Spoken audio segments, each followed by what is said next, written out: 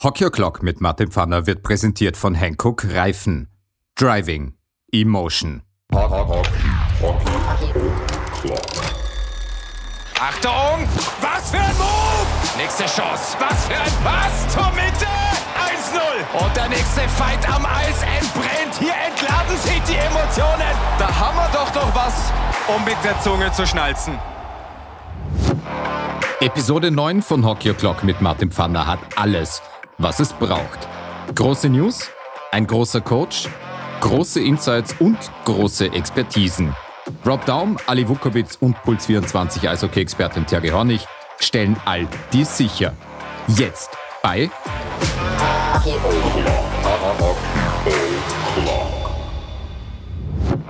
Es wurden große News angekündigt dieser Tage auf meinen Social-Media-Kanälen. Jetzt dürfen Sie auch endlich das Licht der Welt erblicken.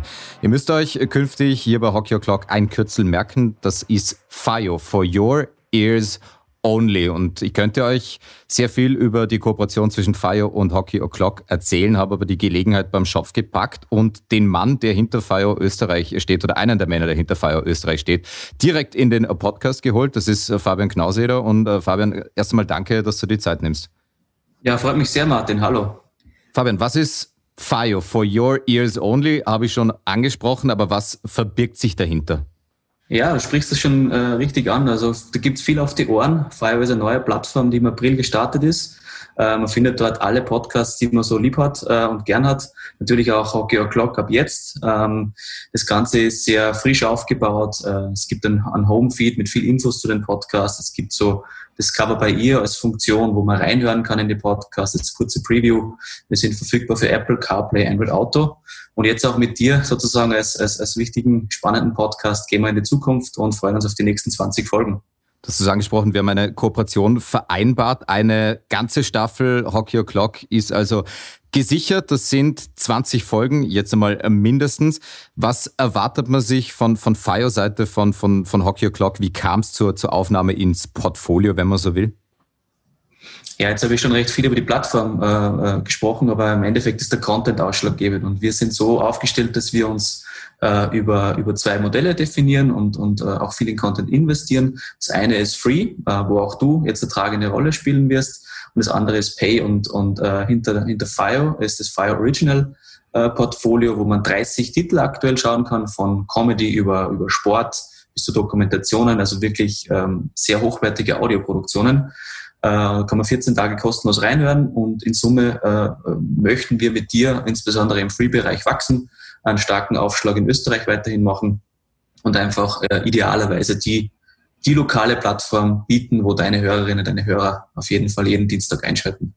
Das ehrt die Hörerinnen und Hörer, die Hockey O'Clock in den ersten 1,5 Monaten offenbar sehr tolle Zahlen beschert haben. Das ehrt auch mich und dem gilt es, gerecht zu werden. Hockey O'Clock und FIO for your ears only gehen ab jetzt gemeinsame Wege. Und Fabian, ich würde vorschlagen, wir starten gleich in die neue Ära mit dem Ex-Linz und Ex-Villach Head Coach Rob Daum. After an announcement of this magnitude, it's only fitting to have a coach of his magnitude. He is the winningest coach in the Erste Bank Ice Hockey League era. He is Rob Daum, and he's now on Hockey O'Clock. Coach, glad to have you on the show. Pleased to talk to you. Coach, when we arranged this talk, we assumed that we would be working on an 8-hour time difference, but suddenly we're in the same time zone. How come? Well, I'm currently in Vienna, and I'm heading off to have a work opportunity in Budapest, and I'll be heading there tomorrow to start a job for the upcoming season. So, and it all happened very quickly. So when we were planning all of this, none of this was on the horizon, and it came about very quickly, and I'm looking forward to the opportunity. This podcast is going to hit stores and outlets on Tuesday. We're recording this on Sunday. So obviously tomorrow or maybe the day after tomorrow, one might already read about the job opportunity that you were mentioning. How tough is it if you're quote unquote unemployed as a coach currently to get a job? I mean, we all know that the market for import players has literally crashed. How does it look for coaches? Well, I would suggest it's the same, because if you don't have a job heading into a season, there's the likelihood of getting a job depends on jobs opening up through the course of the season. And that happens on a regular basis if it's a normal year. Under these circumstances, it being an unnormal year, it's really unknown whether opportunities will present themselves through the course of the season. Number one, how many leagues are going to begin the season? How many leagues are going to finish the season? How many leagues are going to go through not interrupted by a second wave of the virus?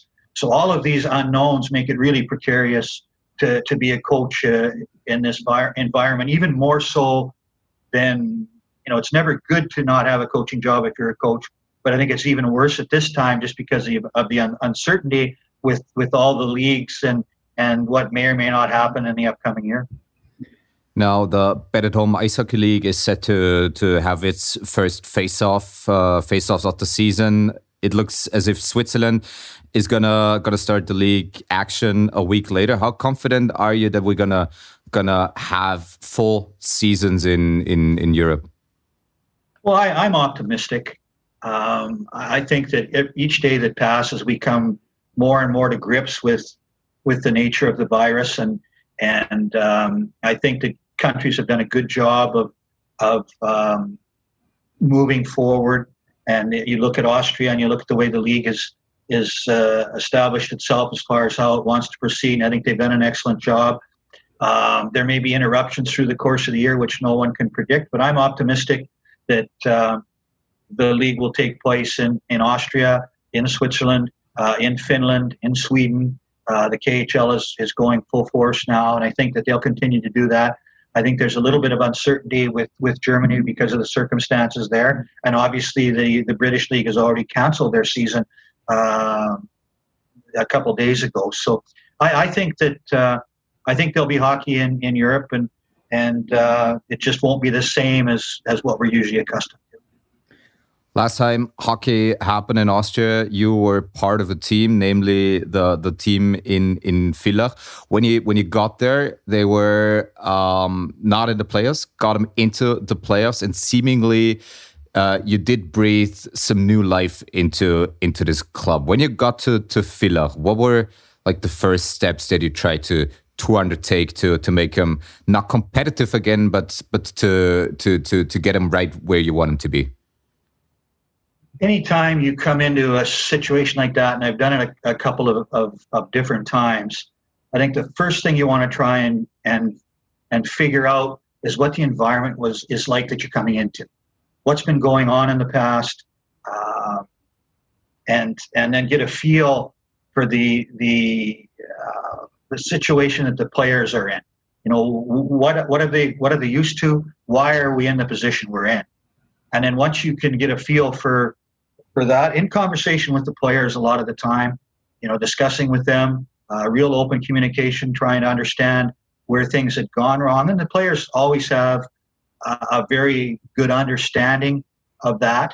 And so you talk to the players, you get a feel for what they're thinking, and then do something different than what they've been accustomed to, and change the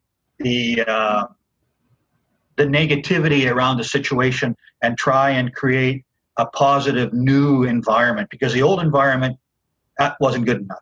For whatever reason, there'd been a change made, so the old environment wasn't what you wanted to have. So you have to try and create something new. And sometimes just a fresh voice is always a good place to start. But from my perspective, I have a real strong feeling about how I want the game played and how I want to teach the game, and the important things that need to be done to play the game the way that I want to play it.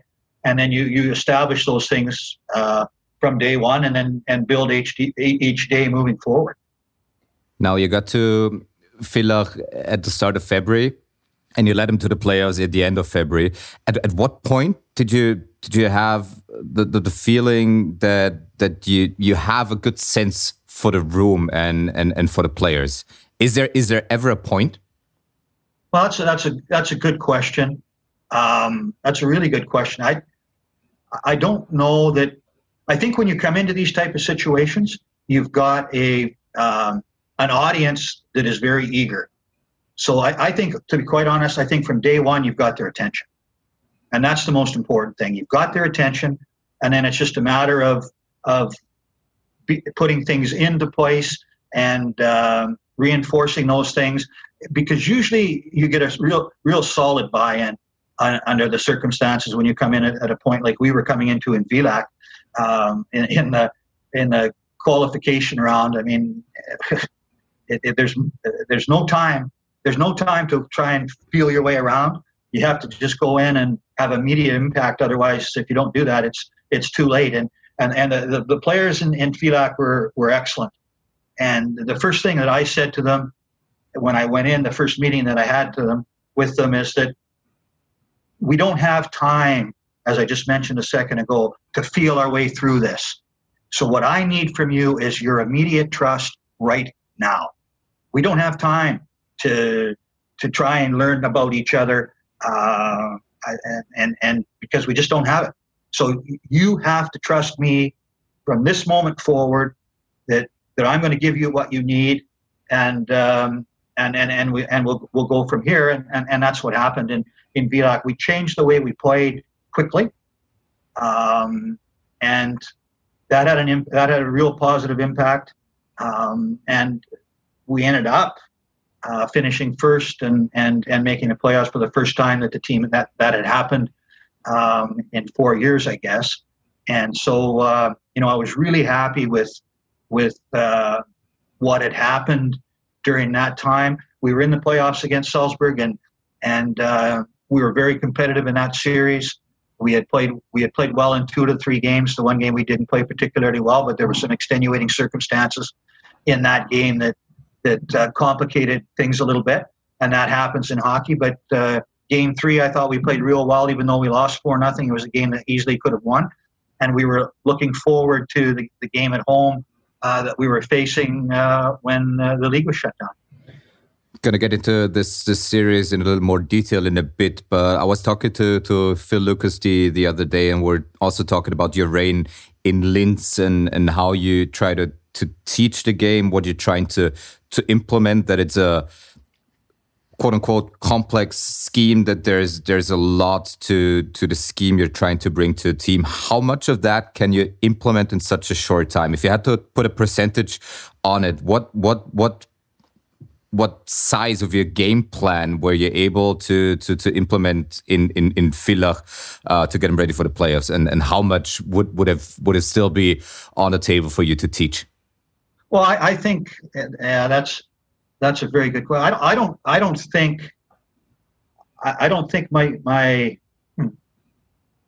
think my system is complex. What I think is that there's a lot to it. So it's a lot of simple things, if that makes any sense.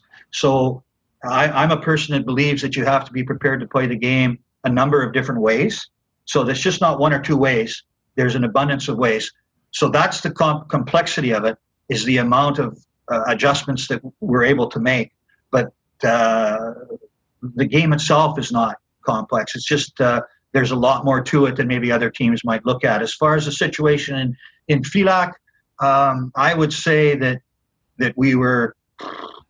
That's a really tough question. I would say we were at about.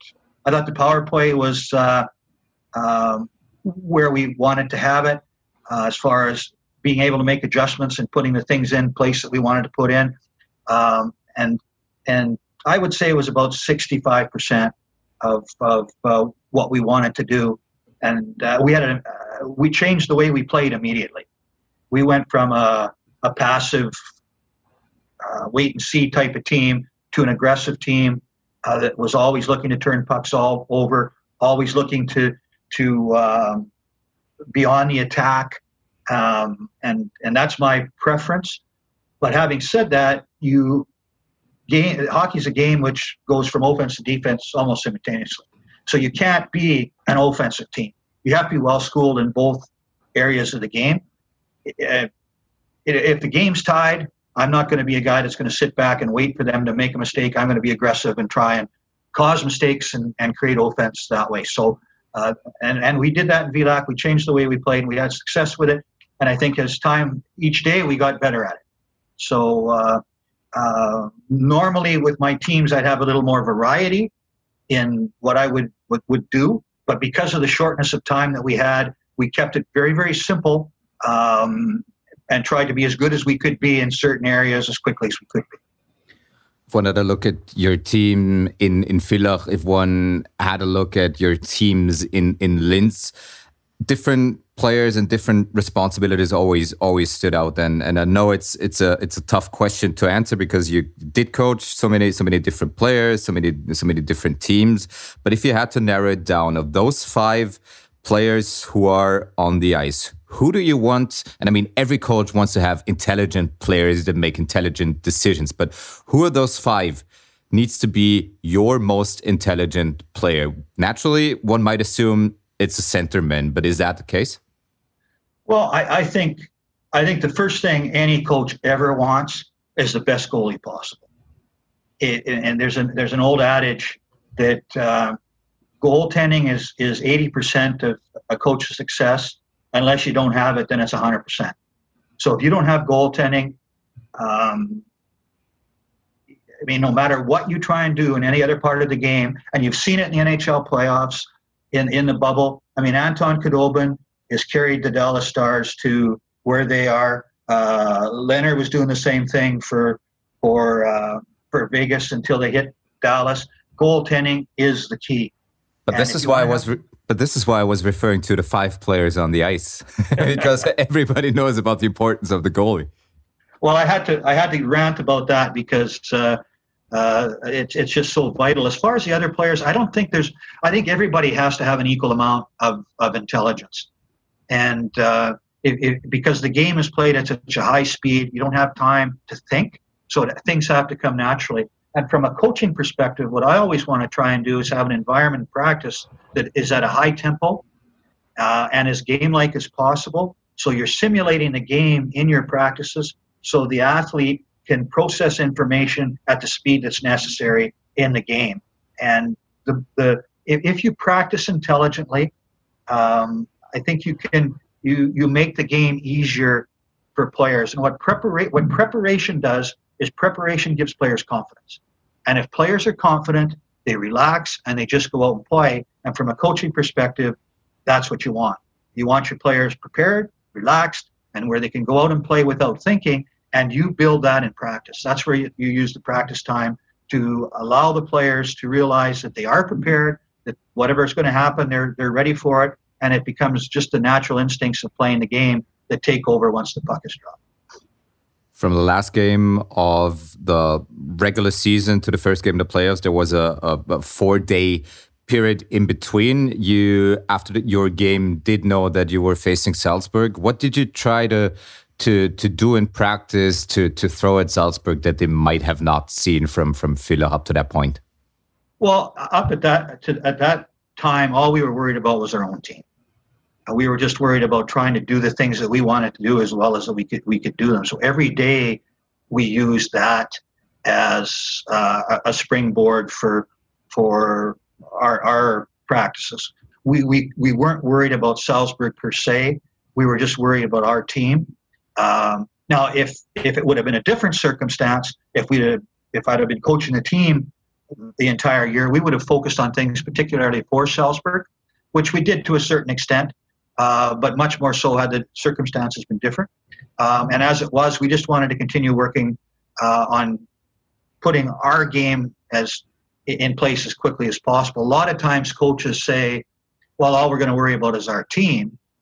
You hear that all the time.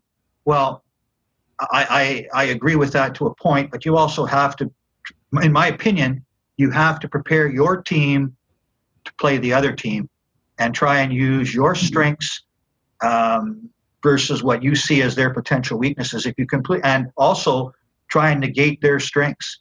And I believe if you don't do that, you're not giving your team the best chance to win. So when a coach says, well, we don't worry about the other team, we're just going to worry about ourselves. I agree with that to a point, but I think you're only missing half the problem. Now, you took the lead in the series, got the first win in Salzburg, and newspapers and even we as broadcasters day after talked about you stealing the game in Salzburg. Did you have the feeling that you stole the game? Well, I thought we did the things that we needed to do to win. We got very good goaltending. We were able to match lines the way we wanted to match lines, which gave us the best opportunity to negate as much as possible Salzburg's strengths, which I think is important. We did the things that we had to do. Did we steal the game? I don't know that they outchanced us. I don't think they had a dramatic territorial edge or anything like that. I think when a team completely dominates you, and then your goalie stands on his head and you get a power play goal and you win by a goal when you're completely outclassed and outplayed, then I think you steal the game. I don't think that we stole the game that particular night. I thought we played well enough to win and did. You mentioned a very important term that I want to get into a little bit later, the line matching and the concept to it. But let's remain with the series for one bit. You go back to Villach. Obviously, you lose in a wild and hectic game. You go back to Salzburg, you lose again, but you were telling this could have gone the other way. Lead me through the day of Game 4 that eventually didn't happen. Well, it was really pretty simple. We did everything normal that we would in preparation for the game, and then waited for a phone call to determine whether we were going to play or not. It as simple as that. We didn't tell the players anything other than come to the rink ready to play. Don't think about anything else. Don't worry about what if. Are we not? Just put all of that stuff behind. Block it out, and then if we play, we play, and if we don't, we don't. And that was the approach that we took, and we waited until I think I got a call at 4 o'clock, something like that, saying that we're not playing. And then what happened is we went into the next step, which was we brought the players down to the rink and explained what was happening, and then just moved on.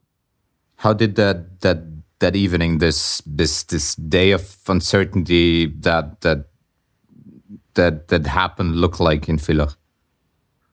Well, it was everybody was really looking forward to the game. I mean, the people in Villach, the fans in Villach, the organization in Villach, they saw this playoff as it was the city was electric. With the playoff hockey, and everybody was looking forward to the game, and waiting for it, and I anticipated it would happen. I never thought that the game would be canceled. Personally, I just never thought that would happen. I thought it might happen somewhere down the road, but I didn't think it would happen at that particular point. And so I was really, really disappointed and shocked when that happened, because the atmosphere in the city and the anticipation for the game was very, very high, and it was a huge letdown for everyone. From a financial standpoint, obviously the team was extremely disappointed, because even the one extra home game would have had a dramatic impact on the bottom line. So financially, it hurt, but I mean, finances are important, but I think it's the emotion of the game and the emotion of the fans, which is far more important than the financial hit. There's some people, all they do is look at the numbers, and that's all they consider is, oh gosh, we lose so many €1,000 because we don't play. But you lose a lot more when your fans don't get the opportunity to express themselves in the game. That's a longer term, and that has a greater impact than the financial loss, in my opinion.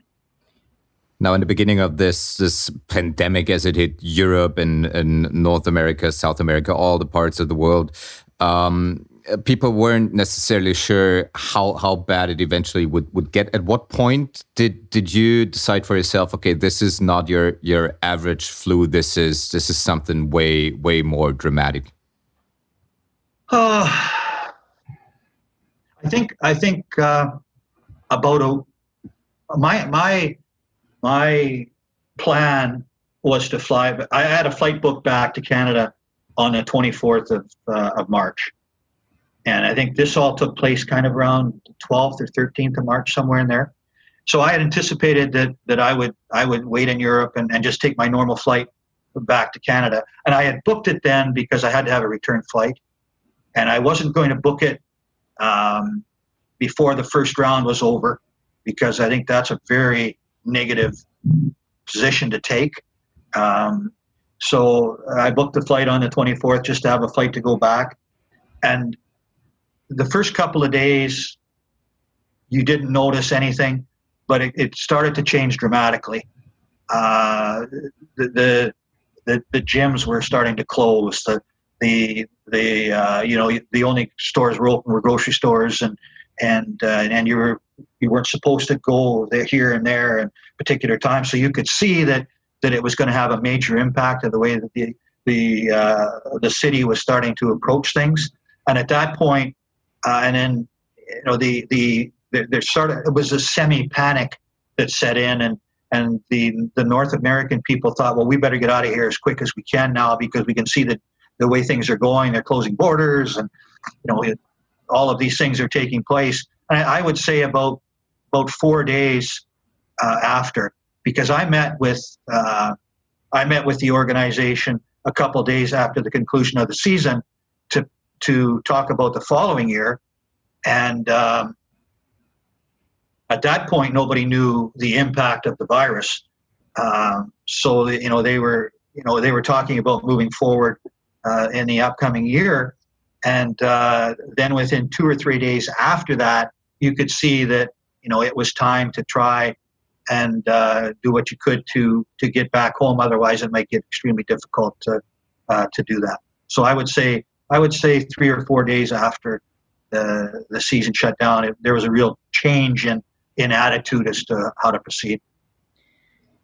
Now, obviously, you already talked with the organization about the following year. I earlier used the term, you did breathe new life into this team, and then worked it out that Villach was hiring a new coach. What happened in between that you weren't brought back? Well,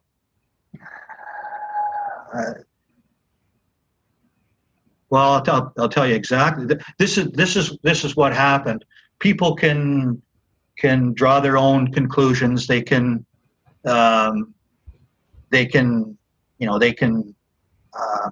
I'm just going to tell you the facts. I'm not going to have any speculation or what happened behind the scenes that I'm not aware of. I'm just going to sit down and tell you the facts. I met with the organization, as I said, a couple of days after the conclusion of the season.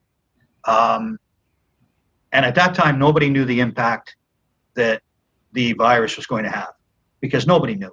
So, at that time, you're thinking of planning as if things are going to be normal, because that's the way the conversation was at that time.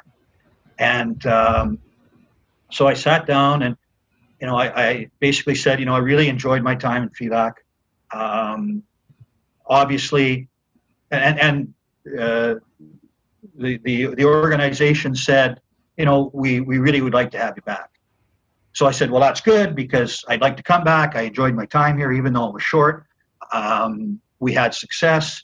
You had an opportunity to see me work. And obviously you're happy with the way I work, because you're talking about having me come back in the upcoming season, and I'm good with that. And I said, you've seen me work.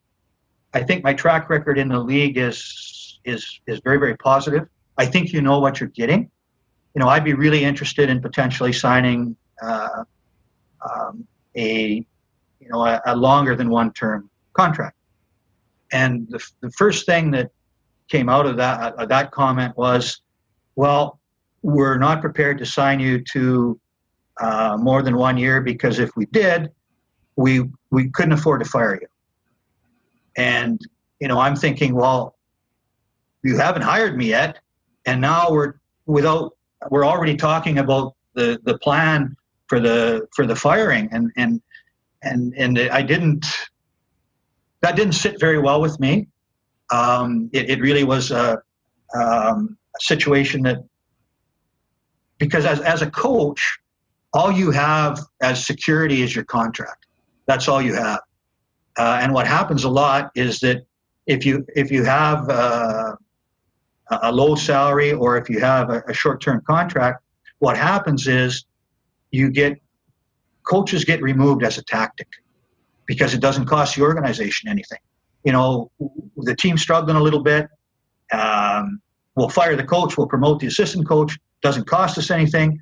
We'll motivate the team, and away we go. And I didn't feel comfortable with that comment at that time.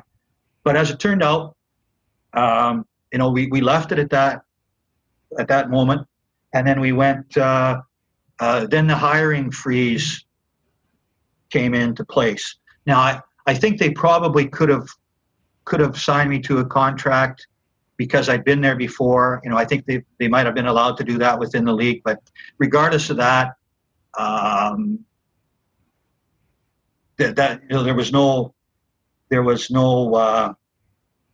nothing happened at that point in time. And I understood that. I didn't have a problem with that. And they didn't want to have a contract where it was going to be, if this happens, this happens. If this happens, this happens. And I get that. It makes sense to wait a bit. And through the time, from the time that the hiring freeze went in place, I stayed in contact with the organization. Andreas Schwab called me every week. We talked, which I really appreciated. He basically said, we want you to be our coach. We can't do anything right now. I just want to keep you in the loop with what's happening with the league. And Andy in the office did that as well. And I really appreciated that. And during that time, I did a lot of work with, sort of planning for the upcoming season, talking to agents, putting things in place for potentially signing players when the time would present itself. And it was left at that. And then at June 20th, they contacted me and made an offer. And I said, well, I accepted the salary right away. The offer they made with the salary, I said, listen, I don't have a problem with the salary. They had offered a 1-year deal at what would be considered a low salary in normal times, but these aren't normal times. And so I said, listen, the salary is fine. I understand the circumstances. I get it.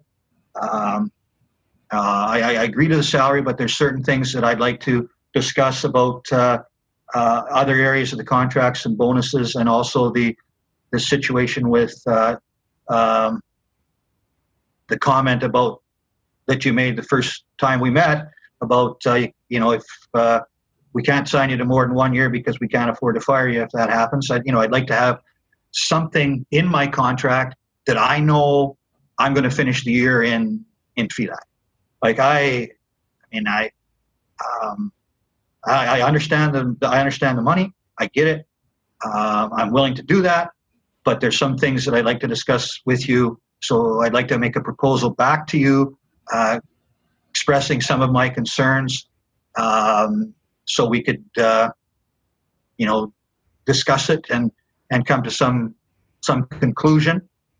Because I still really want to work in Villach. I think it's a great environment. I love the city and the fans and everything. And so that was on June 25th, and I waited for them to get back to me. And finally, I called them later on in the week, and they had told me they decided to go in a different direction.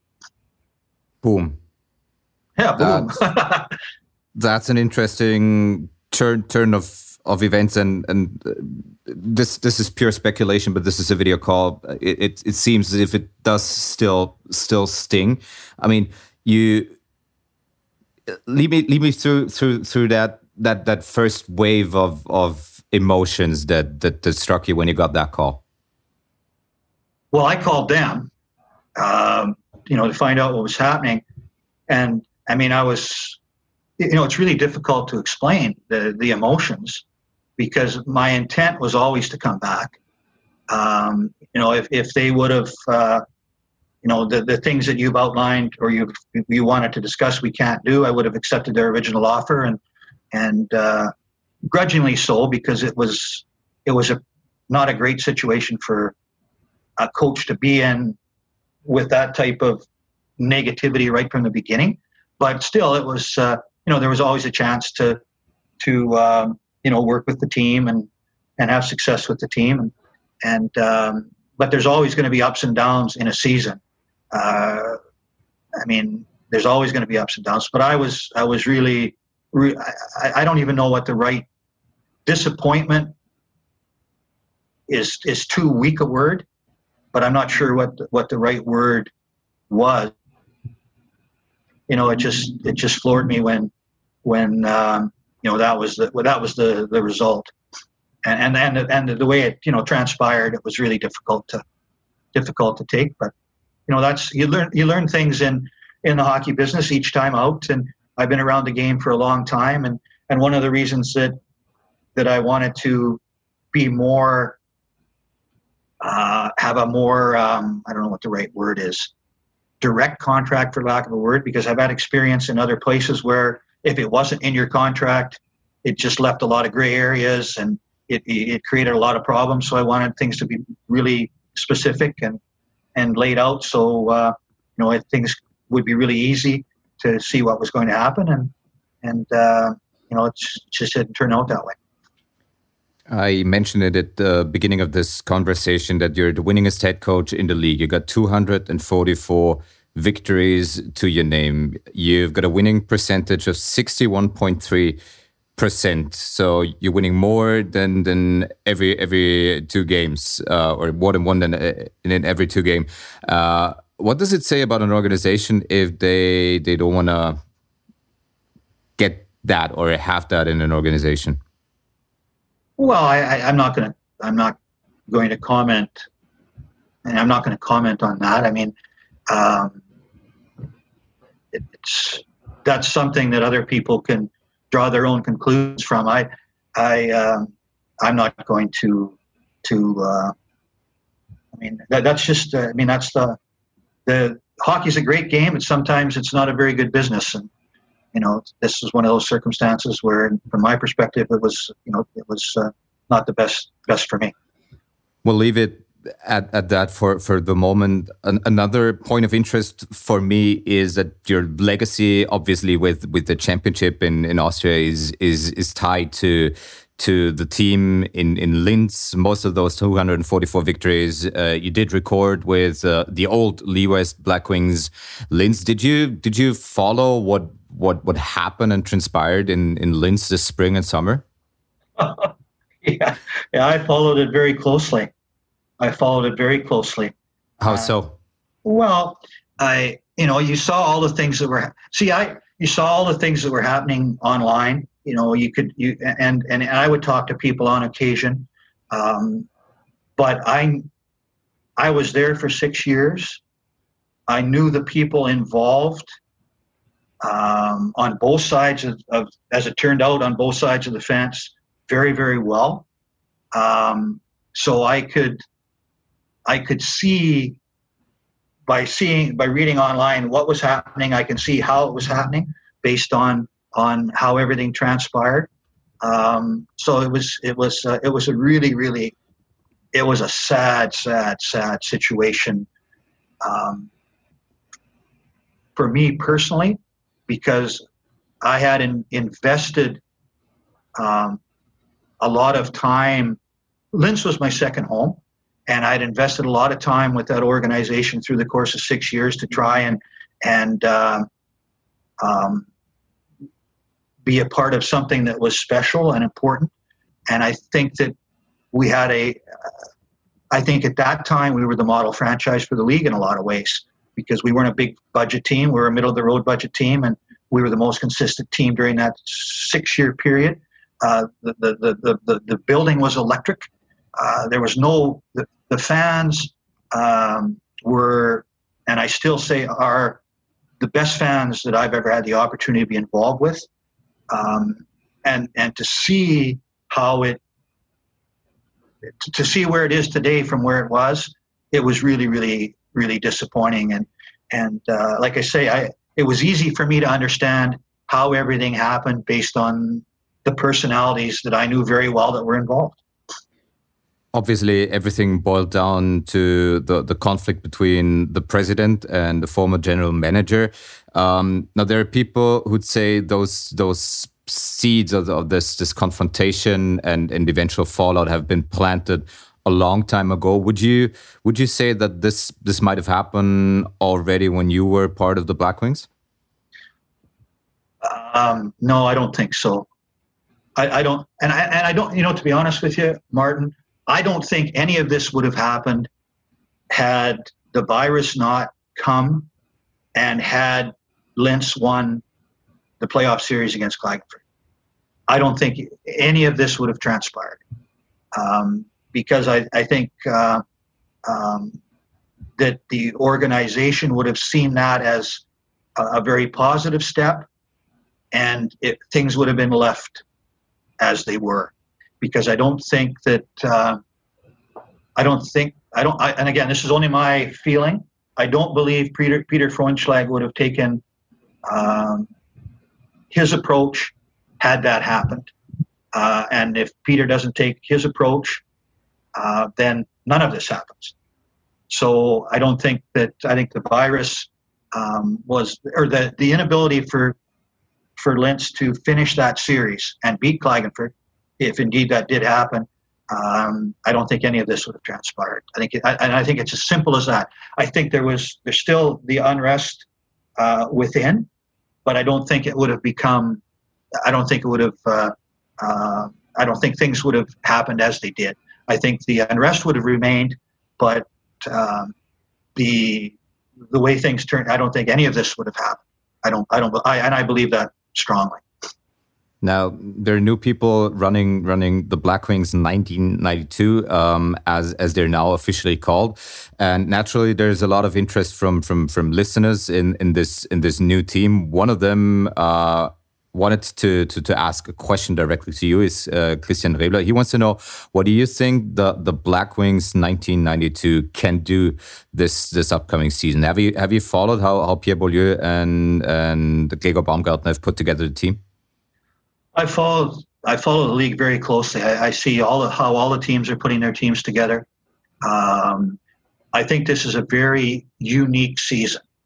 I think that teams that have hidden behind lower budgets in the past, they don't have that crutch or that veil quite as much this season because players are playing for less money. So you can get a very good player that at one point might only go to Salzburg or Klagenfurt for big money that doesn't have a job, and he's willing to play for less money. So teams that don't have the high budget per se can still get good players. And so I believe the league is going to be closer than it's ever been because of that.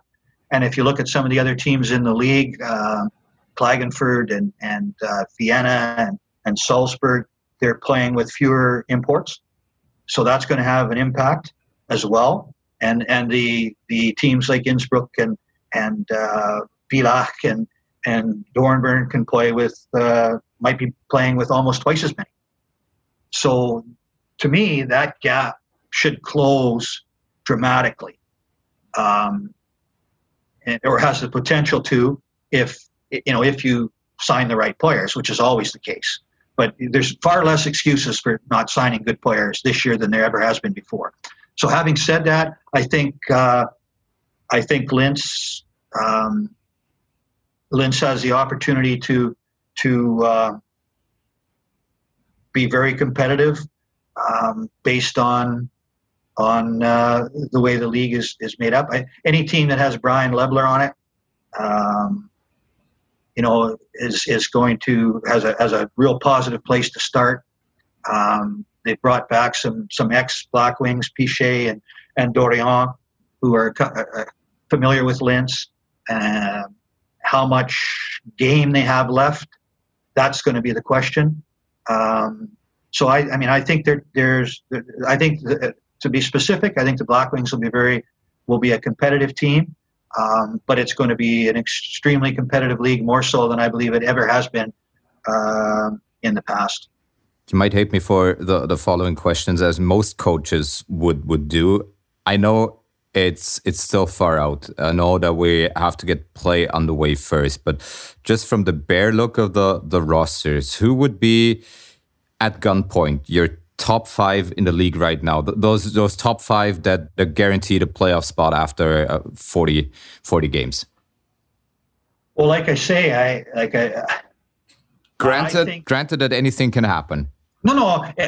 I think the environment, the way the environment is now, it's more so anything can happen than ever before. If you look at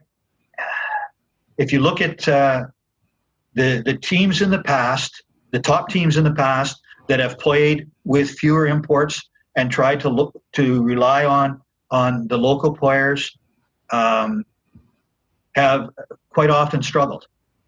They've struggled initially, and then they quite often make changes and then move forward.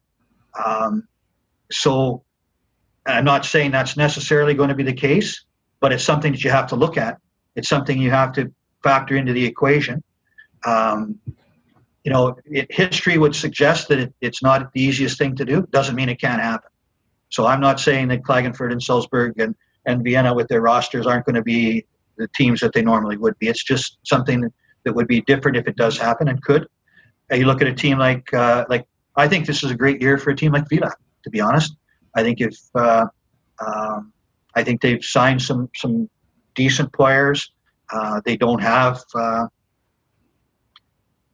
They should be right in the mix as well as all the other teams. So to pick the top 5, I'm still going to pick, and I'm still going to pick Salzburg. I'm going to pick Vienna. I'm going to pick Klagenfurt. I'm going to pick Hungary. I'm going to pick Bolzano, and then any of the teams that I didn't pick in those top 5, I think very easily could slip up to the top 5. And Bratislava is a bit of a wild card because nobody knows what to expect from them. But like I said, I think it's going to be the most competitive that the league has ever been. In my memory. So you heard it from the winningest head coach in league history.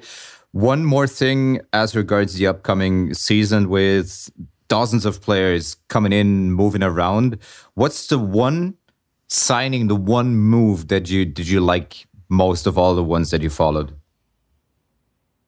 Oh boy, there's been some very good moves by all teams. I think all teams have signed some very good players. I'm going to say, because I'm going to say Salzburg signing Rick Schofield. In me is the number one move in the league. You could suggest maybe Hari going to Hungary, which I think is a great move. But I believe Rick Schofield was the best player in the league last year. And I had the privilege of working with him in Linz. He's a very understated player, but he's a very, very talented player. He plays in every situation. He's a great person, a very good teammate, very unassuming. So he's going to come in and do whatever you ask as a coach for him to do, and he's going to do it well. The evolution of his game has brought him to the point where I would suggest that he was the top player in the league last year, and I don't think his game is going to deteriorate because of the type of player he is and the approach he takes. So that would be my pick for the number one move, just because of my history with him and the type of season he had last year and how he fits with Salzburg. I think he's going to be very good. Obviously, Rick Schofield, one of the many players, just like Sebastian Pichet, who came in via Bolzano, who must have or are having a lot of aces up their sleeves, and no one really knows what they're doing overseas that they get those players in. How important is it for you to have a proven league commodity, just like Rick Schofield has done it again and again and again in different places? Or how important is it to have that proven commodity versus the wild card in these times? Well, I think in any time, if you have a proven commodity, like I'm not a gambler.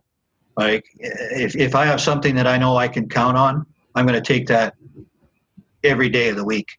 And I think, and so, you know, I always believe that if you've got a 20 goal scorer, you've got a 20 goal scorer. Don't expect him to be a 40 goal scorer until he scores 40 goals. And then now you've got a 40 goal scorer. And it's that in between area that makes or breaks your team.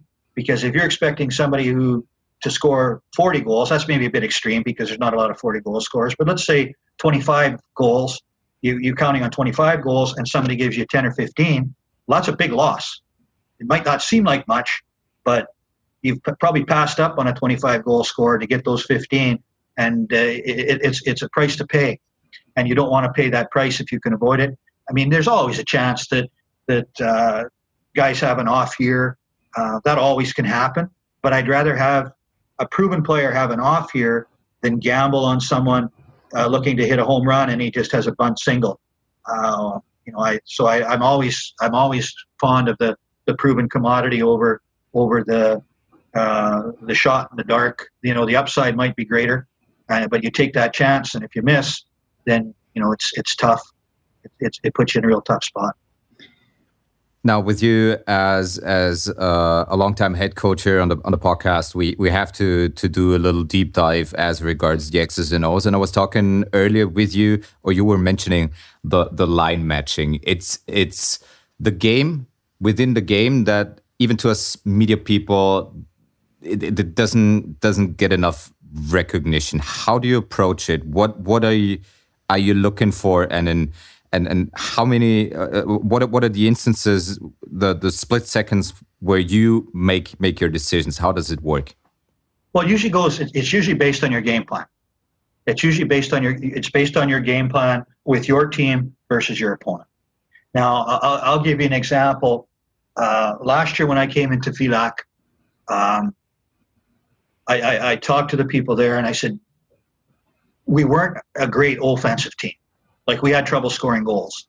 So my thought process was, well, if we're going to have trouble scoring goals, identify the guys that you believe are going to score goals for you. And there was Bjornstrand and Palestroni and Ulmer in Villach. Collins at that time was a second line center. So I sort of saw where the offense was going to come from. So now these guys are going to provide our offense. I've got them on this side of the ledger. Now over here, I've got another 6 forwards who probably aren't going to score a lot based on their history and their skill set. So what can I get out of these 6 players so they can contribute to team success and help our team win? Because we can't rely on the 6 players over here. We need 20 guys that are going to be able to contribute. So I looked at the guys on the other side of the ledger, and I saw that we had Mika Latte, who was a big, strong Finnish player. We had Lahoda, Brunner, Maxa, Elegic, and Uvapas at that time were the other guys. So what I wanted to do is I had the 6 guys that were offensively superior. I had them wanting to play one particular style. And then I took the other 6 guys and said, listen, your job is to come here and just make sure that you don't get scored on. Just don't get scored on. And so we had a system of play, whereas we always made sure that with these other 2 lines that they always had a third forward back. So they always had 3 guys defending. We still were aggressive on the forecheck. We still had two guys really going hard, but we always were sure that our third forward was back, so we didn't give up odd man rushes. And if you don't give up odd man rushes, the chances of getting scored on are decreased. But we still wanted to be aggressive. We still wanted to play the game in the other team's end. We just did it with two people instead of three or four. Whereas with the other people we wanted to generate more offense, we had defensemen pinching. We had being much more aggressive with our style of play. The other thing that I did with the team in Villach is I said to Mika Latte, your line is going to play against the other team's best line in Salzburg. Every chance we get, you're going to go out against them. Can you handle that? And they said, oh yeah, and most players are going to say, yeah, we can handle that.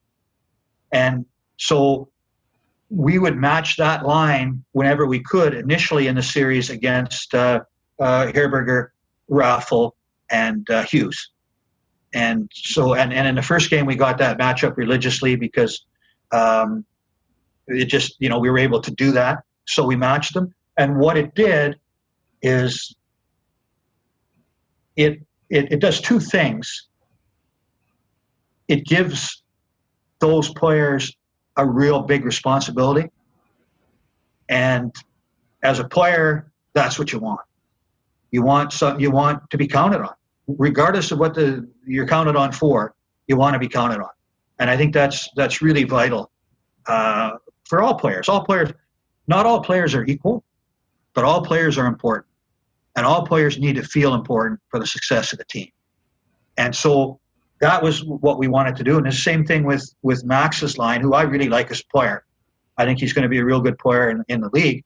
But, he played the same type of system. We didn't match him up necessarily against the top line, but his job, in order to play minutes, we had to make sure he didn't get scored on. And they did a real good job of that as well. So it was difficult for Salzburg to play against those two lines because they weren't given a lot of open ice.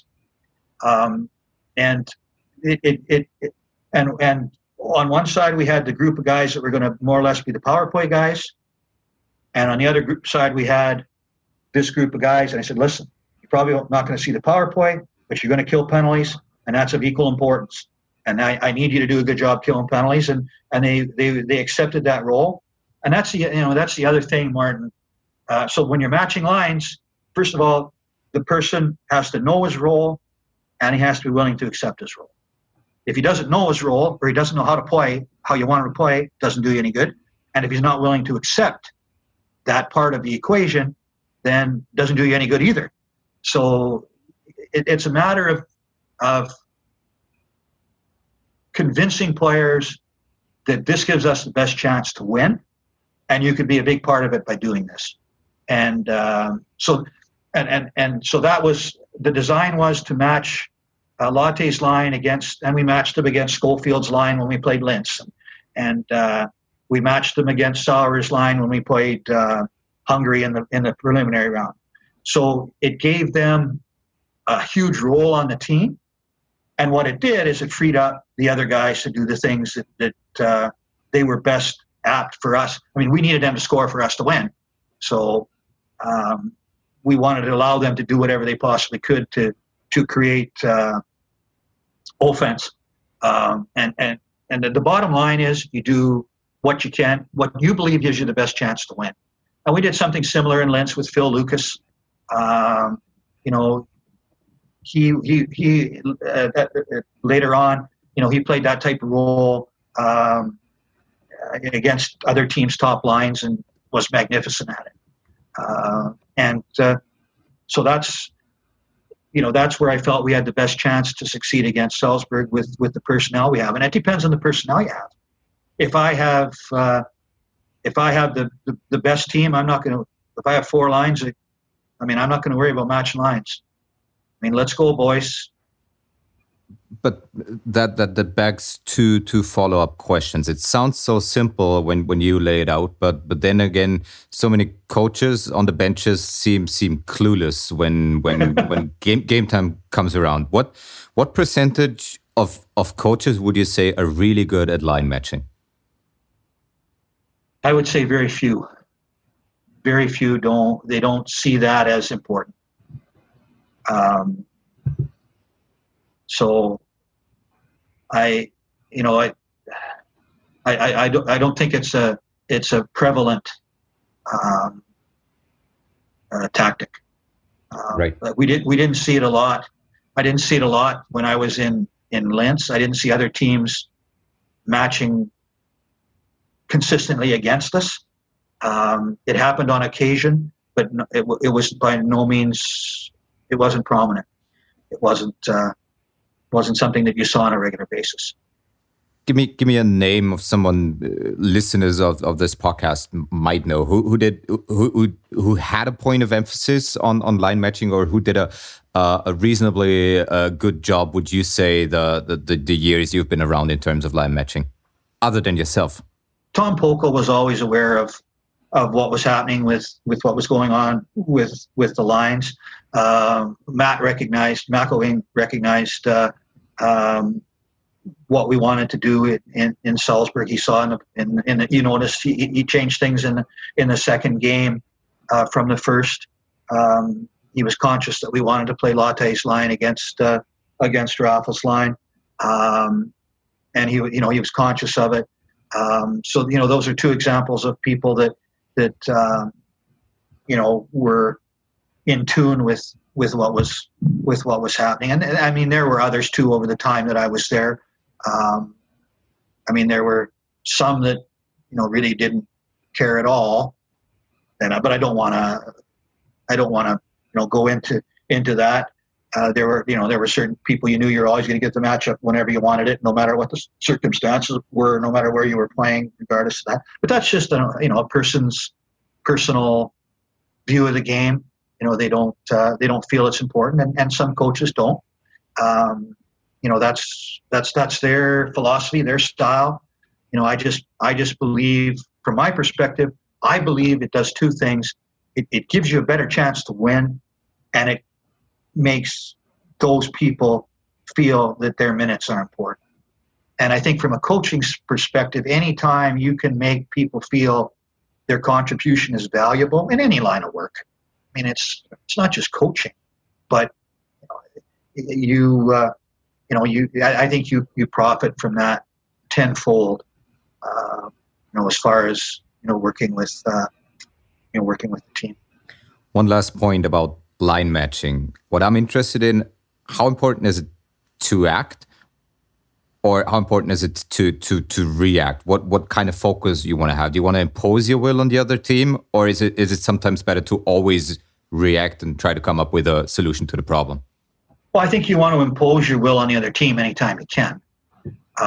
But if a team is matching against us, like if they're against if they want to play a particular line against Lebler's line, when I was in Linz, what I would normally do is I take that line aside and I'd say, you see what's happening here? And they'd say, yeah. And I says, does this bother you? Because if it bothers you, I'll get away from the matchup. If it doesn't bother you, then let's run, let's go. Like if this isn't going to affect your game, then I'm not going to worry about getting you away from people you're not worried about.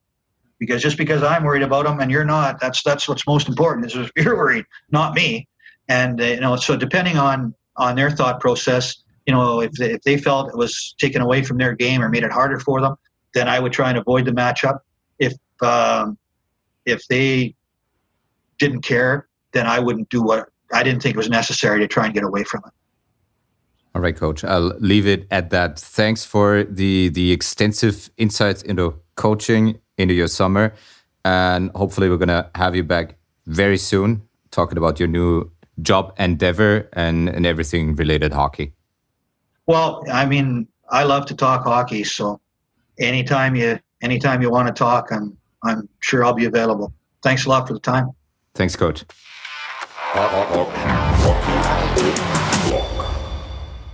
Diese Aufnahme ist eine Sprachnachricht, gesendet von meiner besten Freundin Lynn. Eine Woche vor ihrem Tod. Wer ist da? Folge 1. I'm on fire. Die neue App für dein Audio-Entertainment mit Preview und Voice-Control-Features. Fire. Jetzt downloaden. Hockey O'Clock mit Martin Pfanner on Tour. Heute zur Abwechslung mal Outdoor. Das gute Wetter, aber natürlich auch die Covid-19-Schutzmaßnahmen machen es möglich. Mir gegenüber sitzt ein sehr interessanter junger Mann in Wien, eine fixe Größe und jetzt auch im Hockey O'Clock Podcast, nämlich Ali Wukovits. Schön, dass du dir die Zeit nimmst. Hallo Martin, danke, freut mich da zu sein. Ali, das ist eine Offseason, auf die du zurückblickst, wie wahrscheinlich keine andere. Wie groß ist die Lust? Wie sehr ist schon Bock da auf die neue Saison? Ja, ich freue mich sehr darauf. War ein langer Sommer, viel zu lang. Aber auch anders. War beim Bundesheer, den Grundwehrdienst endlich noch nicht abgeschlossen, aber endlich nachgeholt und ja, war was ganz Neues. War, glaube ich, noch nie so lange in der Offseason nicht am Eis. Und ja, war spannend, war lustig und ich bin froh, aber dass es trotzdem vorbei ist und dass wir wieder am Eis stehen. Nie so lange nicht am Eis. Wie hast du trotzdem versucht, dich fit zu halten? Wie ging es durch den Lockdown? Ja, ich war in der Quarantäne, war ich bei einem Freund, der auch Fitnesstrainer ist. War eine coole Zeit. Haben dort eine WG eingerichtet und hatten einen Gym im Keller. Das war eigentlich sehr cool. Da haben wir die Zeit, vor allem diese intensive Quarantäne, gut überstanden, haben jeden Tag trainiert. Und danach, als die Beschränkungen schon nachgelassen worden sind, dann war ich ganz normal im Gym. Also das war dann kein Problem mehr. Da haben dann die Fitnessstudios wieder aufgesperrt. Man konnte dann auch in Bruck an der Leiter wieder aufs Eis gehen, da war ich ab und zu. Ich glaube, das war dann so nach 2,5, 3 Monaten. Und wie gesagt, ich war dann auch beim Bundesheer 4 Wochen, da war es dann schwer zu trainieren. Und ja, aber nach dem Grundwehrdienst, nach den 4 Wochen war dann das Herrensport angesagt. Also da muss man sich nur noch jeden Montag melden. Von dem her war das dann auch ganz easy. Aber ja, war auf jeden Fall anders, sich fit zu halten in dem Sommer und hat aber dementsprechend auch gut funktioniert. Man musste halt Alternativen finden und viel Outdoor machen, was cool war, viele Hillsprints und so ein Zeugs. Also hat gut funktioniert und bin auch ziemlich fit, also das passt.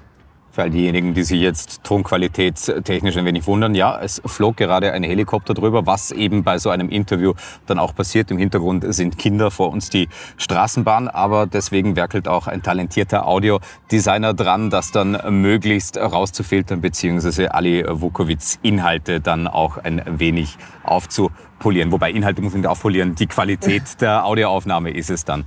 Es ist eine spannende Saison oder Offseason gewesen, auch in puncto Personalien bei den spusu Vienna Capitals. Es ist wahrscheinlich die wienerischste Mannschaft, die die Capitals jemals aufs Eis schicken. Wie ist es dir gegangen, als du das erste Mal quasi in Lockerroom zur Mannschaft gekommen bist? Ja, super. Es ist schön, es ist sehr schön, so viele bekannte Gesichter in der Kabine sitzen zu haben. Und ja, der Schmäh läuft, der Schmäh rennt. Es ist sehr familiär und ja, man fühlt sich einfach sehr gut, wenn man so viele Kumpels, die man schon so lange kennt, neben sich sitzen hat und mit denen in die Spiele zieht, ist das super. Und ich glaube, es ist auch für die Fans cool, so viele Wiener zu sehen. Und ja, es ist einfach auch sehr, sehr, sehr gut für den Nachwuchs zu sehen, dass ich sehe, so viele Wiener haben es da jetzt nach oben geschafft. Das können wir auch sein, das können wir in ein paar Jahren sein und ich hoffe, dass das dem Nachwuchs auch die dementsprechende Perspektive gibt.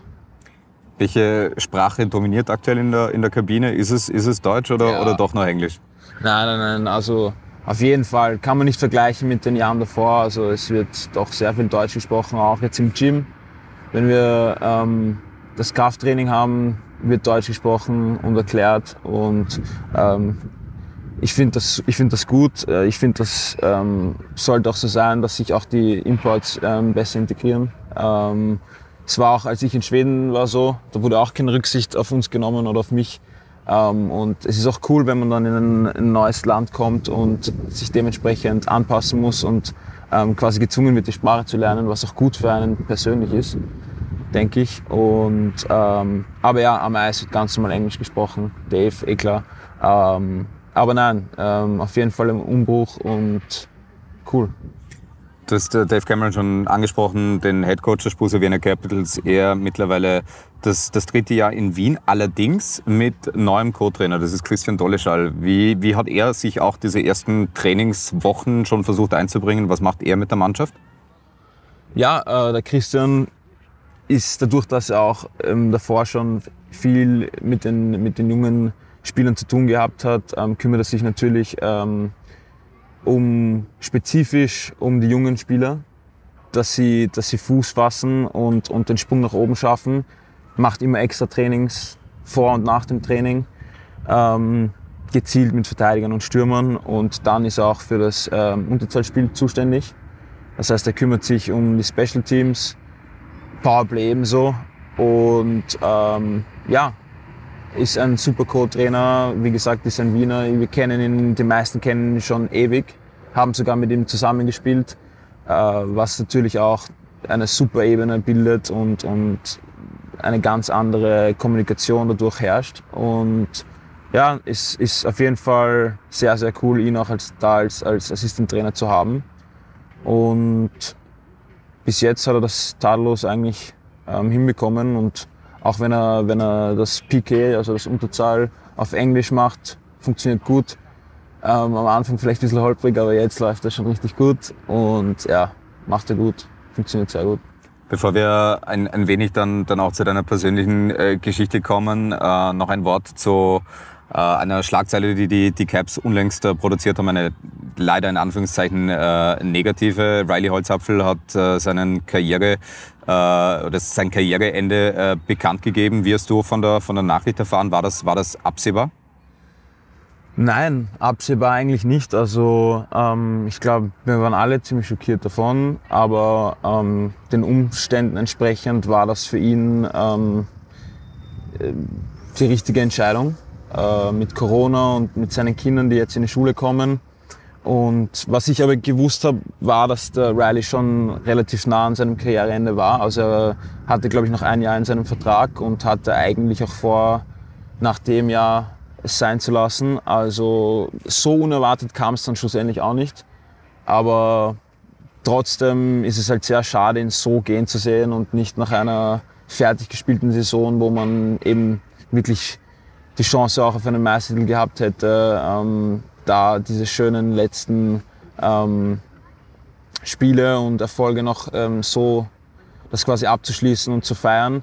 Aber ja, ich glaube, der Riley weiß, was das Richtige für ihn ist, und ist ein super Typ und wird sicher das Richtige für ihn sein und für seine Familie. Und ja, ich wünsche ihm nur das Beste. Es war Riley Holzapfel jemand, der Instant Impact hatte, als er 16, 17 in die Liga gekommen ist, hat Wien dann auch zum Triple Sweep in den Playoffs und dem Meistertitel geführt. In Interviews war er aber immer, wie sich das für so manchen Legionär fast gehört, sehr, sehr brav, sehr, sehr anständig, hat selten wirklich detailliert versucht auch bei seinen Antworten in die Tiefe zu gehen. Gibt es eine Geschichte, vielleicht auch aus der Kabine, über Riley Holzapfel, die Fans interessieren könnte, die man über ihn nicht weiß, oder Dinge, die man über ihn nicht weiß, die man nicht kennt? Nicht wirklich. Also der Riley ist dementsprechend eigentlich, das ist er. Er ist ein ruhiger Typ.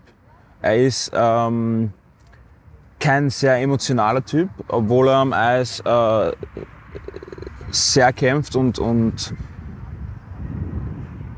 sehr, sehr willensstark ist er trotzdem abseits vom Eis eigentlich eine richtig ruhige Seele und ein entspannter Typ, würde ich sagen. Und dementsprechend gibt es auch jetzt gar nicht so ausgefallene Geschichten vom Riley, die mir jetzt gerade einfallen würden. Also War auch eine fiese Frage und es geht ja eigentlich nicht um Riley Holzapfel, sondern um Ali Wukovits. Ich habe es eingangs angesprochen, du bist eigentlich schon eine Institution bei den Wienern. Du warst letztes Jahr auch der punktbeste Österreicher, aber wenn sich Fans mit der Personalie Ali Wukovits vielleicht noch nicht so beschäftigt haben, wie bist du zum Eishockey gekommen? Ja, bei mir war das lustig. Also ich bin viel Eislaufen gegangen zuerst. Ich bin mit 5 Jahren, glaube ich, war das erste Mal Eislaufen gegangen und habe mich sofort verliebt einfach in dieses schnelle, kalte Sprinten und einfach über das Eis fliegen. Und ich konnte es auch ziemlich schnell, ich hatte ein Talent dafür. Und ja, irgendwann, also ich habe dann natürlich meine Mutter jedes Wochenende zum Eislaufen gezerrt in der Saison, in der Wintersaison. Und dann habe ich mal eine Mannschaft am Heumarkt, war das Eishockeyspielen, gesehen. Und dann habe ich meine Mama zum Trainer gezerrt von dieser Mannschaft und habe sie gefragt, oder was heißt, habe sie gefragt, habe ihr gesagt, ich muss das machen, ich will das machen. Und sie war naturgemäß sicher nicht begeistert, oder? Nein, absolut nicht. Sie hatte Angst, sie war überhaupt nicht begeistert davon, war kein Fan davon. Aber schlussendlich habe ich keine Ruhe gegeben, bis das passiert ist. Und lustigerweise war das damals der WFV, der dort trainiert hat. Und die haben damals schon in der Albert-Schulz-Halle trainiert. Was für uns umständlich war, weil wir kein Auto hatten damals. Und wir im 7. gewohnt haben und das eine weite Fahrt war. Und dann haben wir gefragt, ob es nicht auch eine Mannschaft gibt, die in der Stadthalle trainiert. Und das waren damals die RC Pinguine, die dann ein Jahr später zu den Capitals geworden sind und wir erst jeden Tag nach Grano ausgefahren sind. Aber nein, war es auf jeden Fall wert. Und von da an ging es jeden Tag aufs Eis und ich bereue nichts davon. Also war eine super Zeit bei den Pinguinen, bei den Capitals, durch den ganzen Nachwuchs, immer super Trainer gehabt, super Mitspieler und ja, eine unglaublich schöne Zeit. Hast du das größte Hobby oder mutmaßlich größte Hobby zu deinem Beruf gemacht? Bist du auch durch das Wiener Nachwuchssystem gegangen? Gab es irgendwo während dieser Entwicklung einen Punkt, wo du dir gedacht hast, es könnte durchaus zum Profitum reichen? Wenn ich ehrlich bin, hatte ich die Einstellung, glaube ich, mit 10 schon. Also, ich meine, überzeugt von mir selber war ich immer schon. Es war natürlich irgendwann, meistens wird man zum Realist, wenn es nicht so gut läuft. Sonst ist man einfach immer davon überzeugt, dass man es schafft. Aber ich schätze mal mit dem Debüt mit 16 Jahren, als ich da die Chance bekommen habe, war das so für mich, okay, ich bin da, ich weiß, dass ich den Sprung schaffen kann und das war so das erste Mal, wo ich richtig Blut geleckt habe und das waren auch die Jahre, wo ich mich, glaube ich, am meisten entwickelt habe. 14, 15, 16, beziehungsweise dann in Schweden auch. Aber ja, wie gesagt, für mich war schon sehr früh klar, dass ich dass ich Hockey zu meinem Beruf machen will und diese Leidenschaft mein ganzes Leben lang machen will. Und von dem her habe ich eigentlich nie daran gezweifelt, dass es nicht so werden wird. Kannst du dich noch daran erinnern, als du als 16-Jähriger für die Kampfmannschaft debütiert hast, wo und wie dich die Nachricht erreicht hat, Ali, du bist heute im Kader?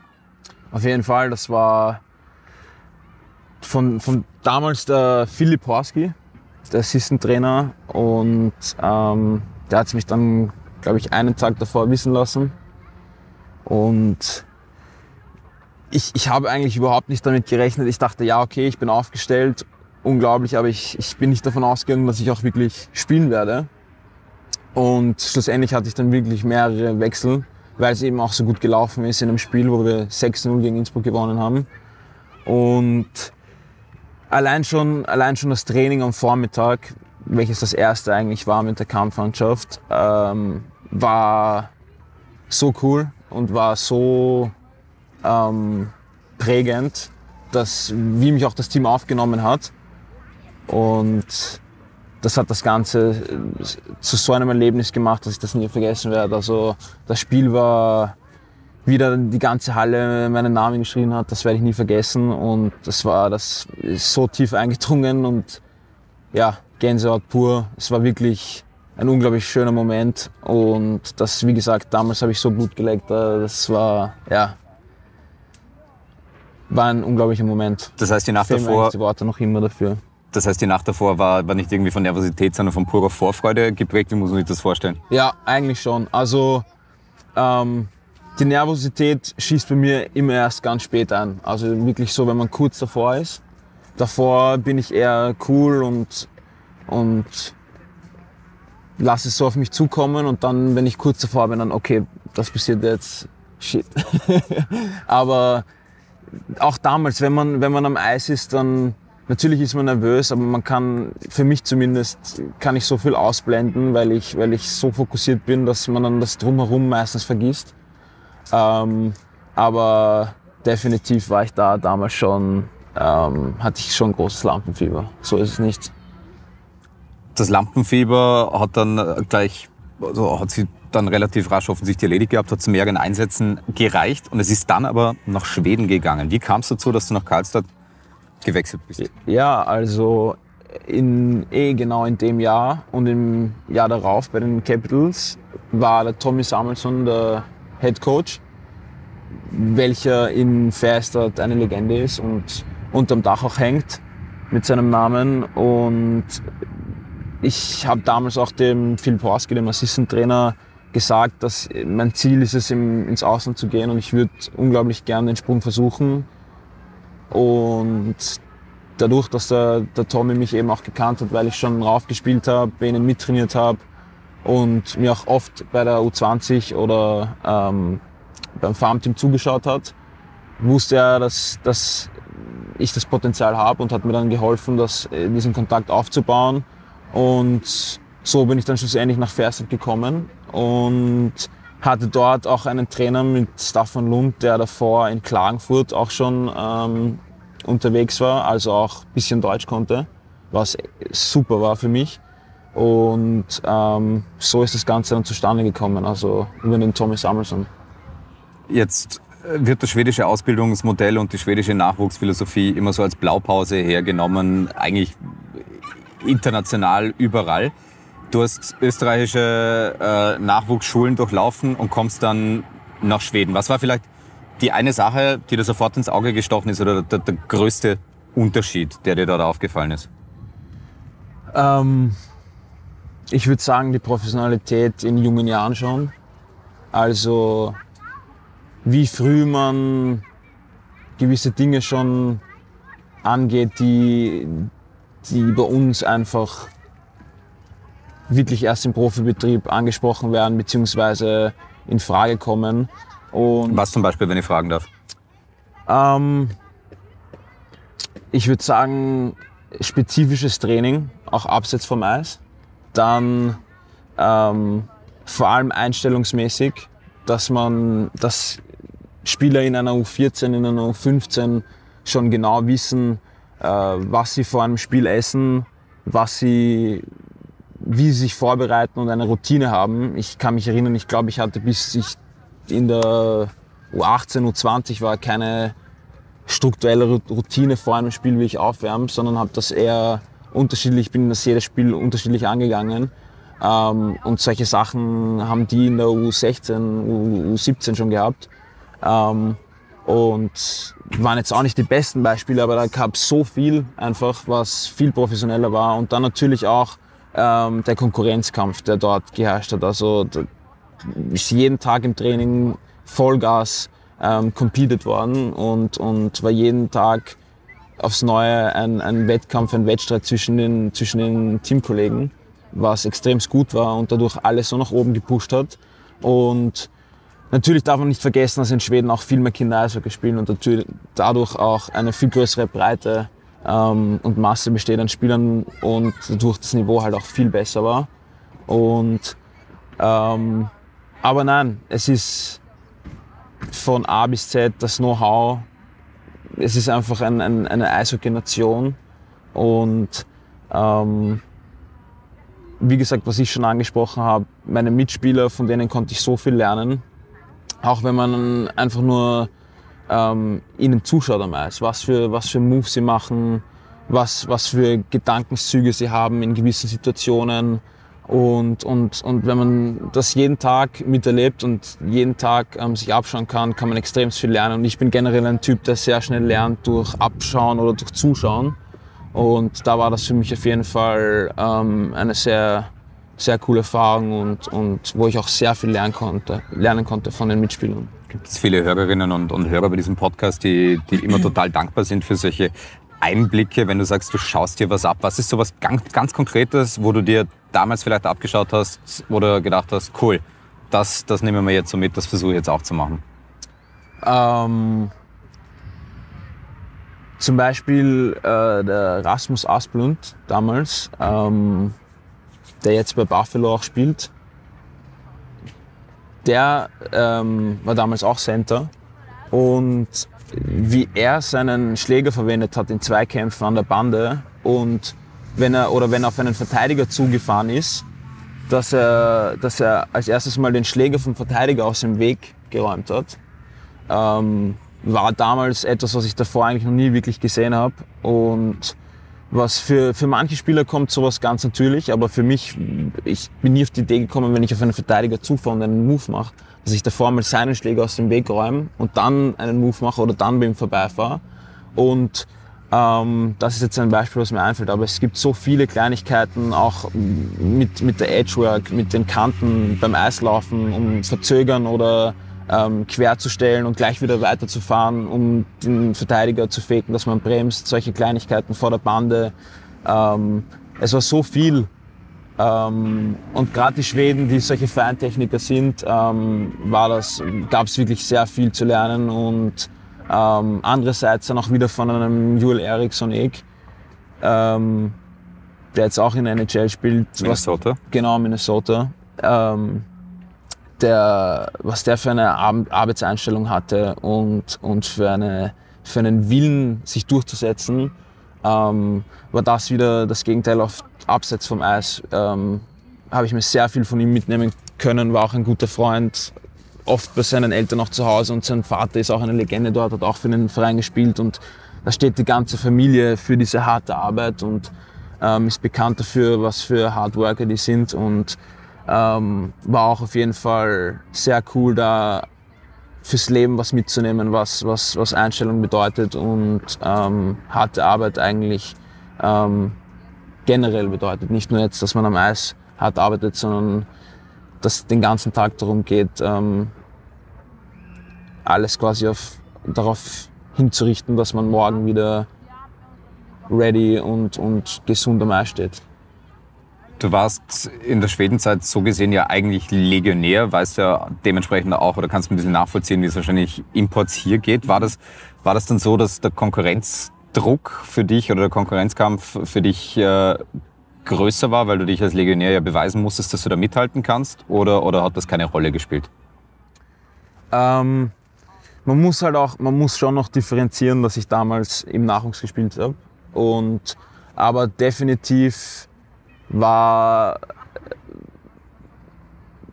ich mir schon noch Druck gemacht, aber ich muss dazu sagen, dass mich die Jungs dort in Ferstad so gut aufgenommen haben und wirklich so eine super Truppe hatten, dass ich das sehr schnell abwerfen konnte und mich einfach komplett darauf fokussieren konnte, so schnell wie möglich da mich hineinzufinden und an den Speed anzupassen.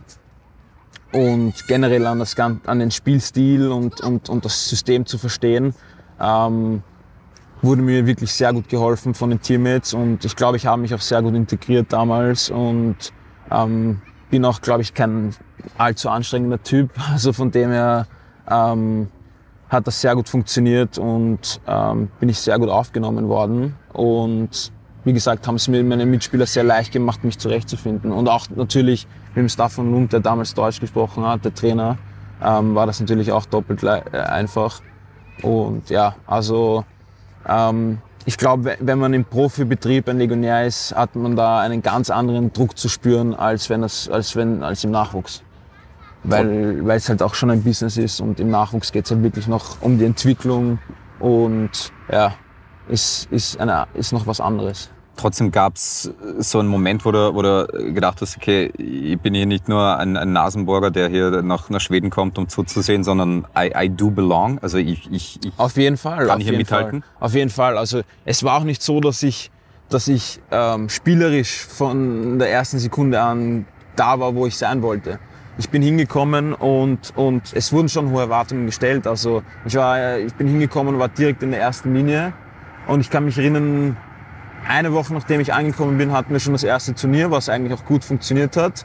Aber dann so Woche für Woche, als dann mehr Spiele dazugekommen sind, mehrere Situationen, bin ich jede Woche oder alle 2 Wochen eine Linie nach unten gerutscht. und bis ich dann schlussendlich dann in der 4. Linie war. Und ich aber gewusst habe, okay, das ist gerechtfertigt. Ich brauche einfach noch Zeit, bis ich mich auf das Niveau angepasst habe, beziehungsweise zurechtgefunden habe und mit dem Speed klarkomme, vor allem mit dem Denken am Eis, dass du einfach alles instinktiv machst und nicht. Ich habe eben damals noch zu viel gedacht und deswegen war ich zu langsam, weil du in jeder Situation denkst, was jetzt, und dann ist es schon zu spät. Und da musste ich einfach noch diesen Instinkt, diese Habits finden. Und das ging dann aber eigentlich relativ schnell.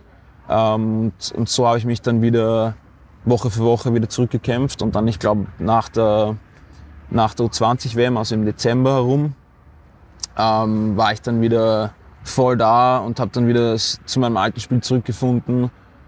War dann auch 2. Linie, Powerplay, also von dem her hat es dann richtig gut funktioniert und konnte die Saison auch wirklich gut abschließen und bin dann mit einem richtig guten Gefühl auch in die Offseason gegangen.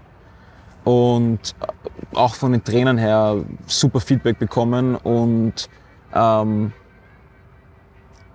dadurch, dass ich auch wirklich, ich war halt auch, weil ich am Anfang eben ein bisschen gestruggelt habe und runtergekommen bin, also vom Line-Up her, habe ich viel mehr trainiert und wirklich abseits vom Eis extremst viel gemacht, weil ich gewusst habe, hey, ich bin im Ausland, ich bin ein Legionär und ich will nicht einer von den vielen sein, der nach ein paar Monaten wieder zurückkommt und aufgibt und irgendwie da nicht hingehört. Und das haben dann halt auch meine Teammates gesehen und deswegen, glaube ich, wurde ich auch dementsprechend aufgenommen, weil ich halt die Arbeit hineingesteckt habe und mir so auch den Respekt erarbeitet. Und die gute Arbeit hat dann natürlich auch, habe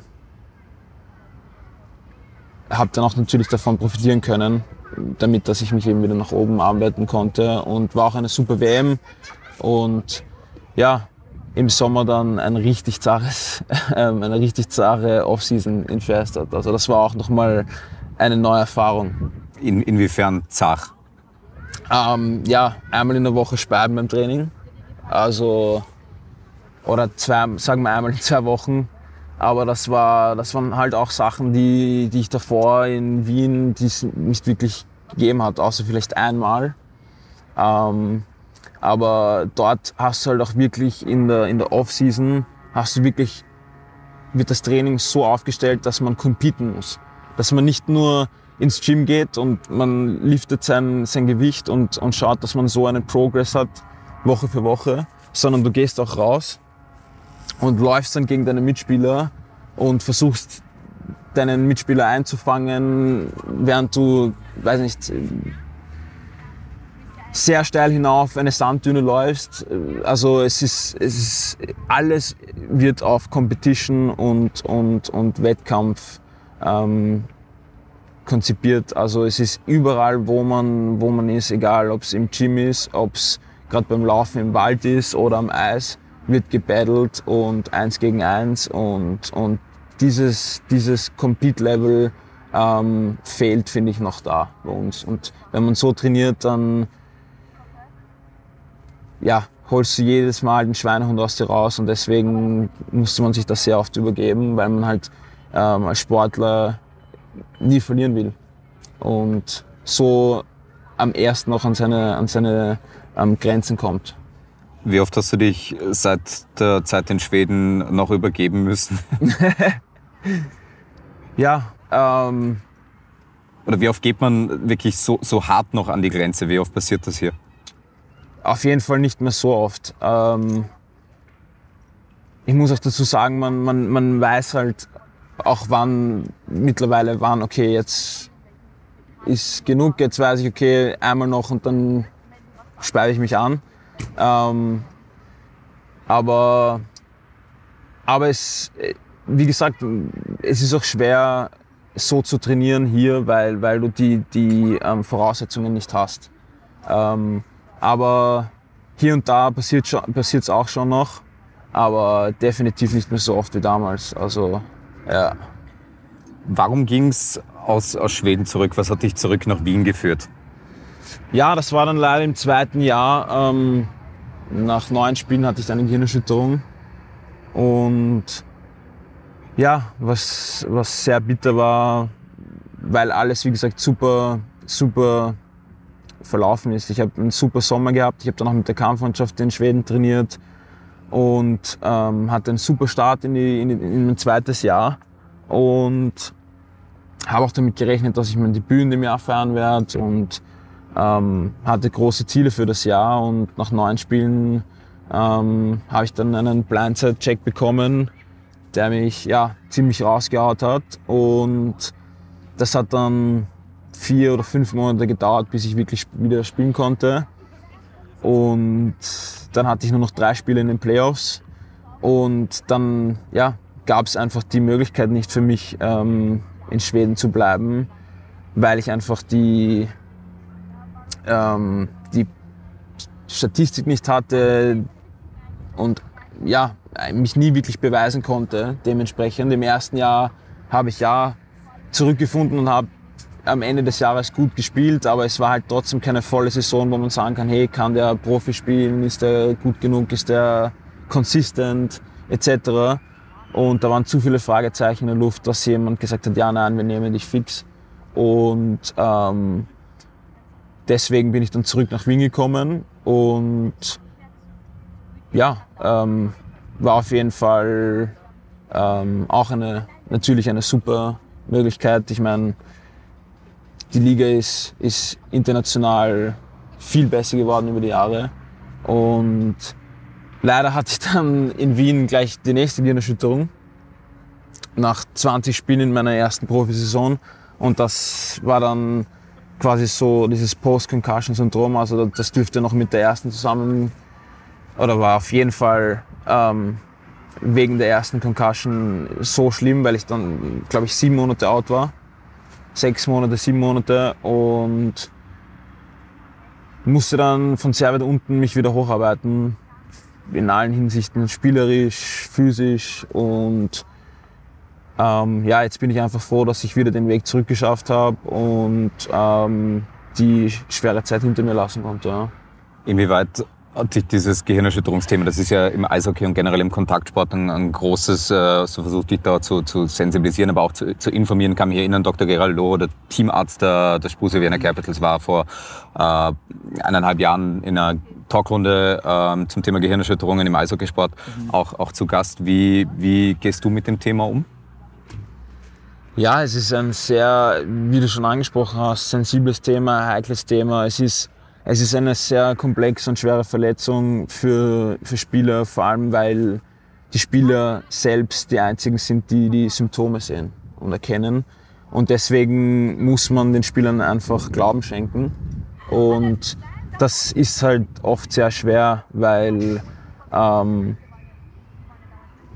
manche Sachen gehen, der Alltag funktioniert, man kann lesen, man kann sich auf gewisse Sachen konzentrieren. Bei mir, ich konnte eigentlich schon so gut wie alles machen, nur sobald mein Puls nach oben gegangen ist, habe ich Kopfschmerzen bekommen und das ist dann halt auch schwer, wenn du der Einzige bist, der das eben sieht, kennt und spürt und du musst das den Ärzten, dem Trainer, dem GM so erklären und wenn das sich dann über mehrere Monate zieht, ist es halt sehr schwer und es ist einfach eine Verletzung, die auch, wo man sehr leicht mal hängen bleiben kann, würde ich sagen. Also wo man sich sehr schnell auch einreden kann, dass man noch Symptome hat oder einbildet, dass man noch Symptome hat, einfach aus der Angst heraus und weil das Gehirn einem sehr gerne Tricks spielt. Und deswegen muss man auch manchmal über die Schwelle gehen und sich testen und sich dementsprechend herausfordern.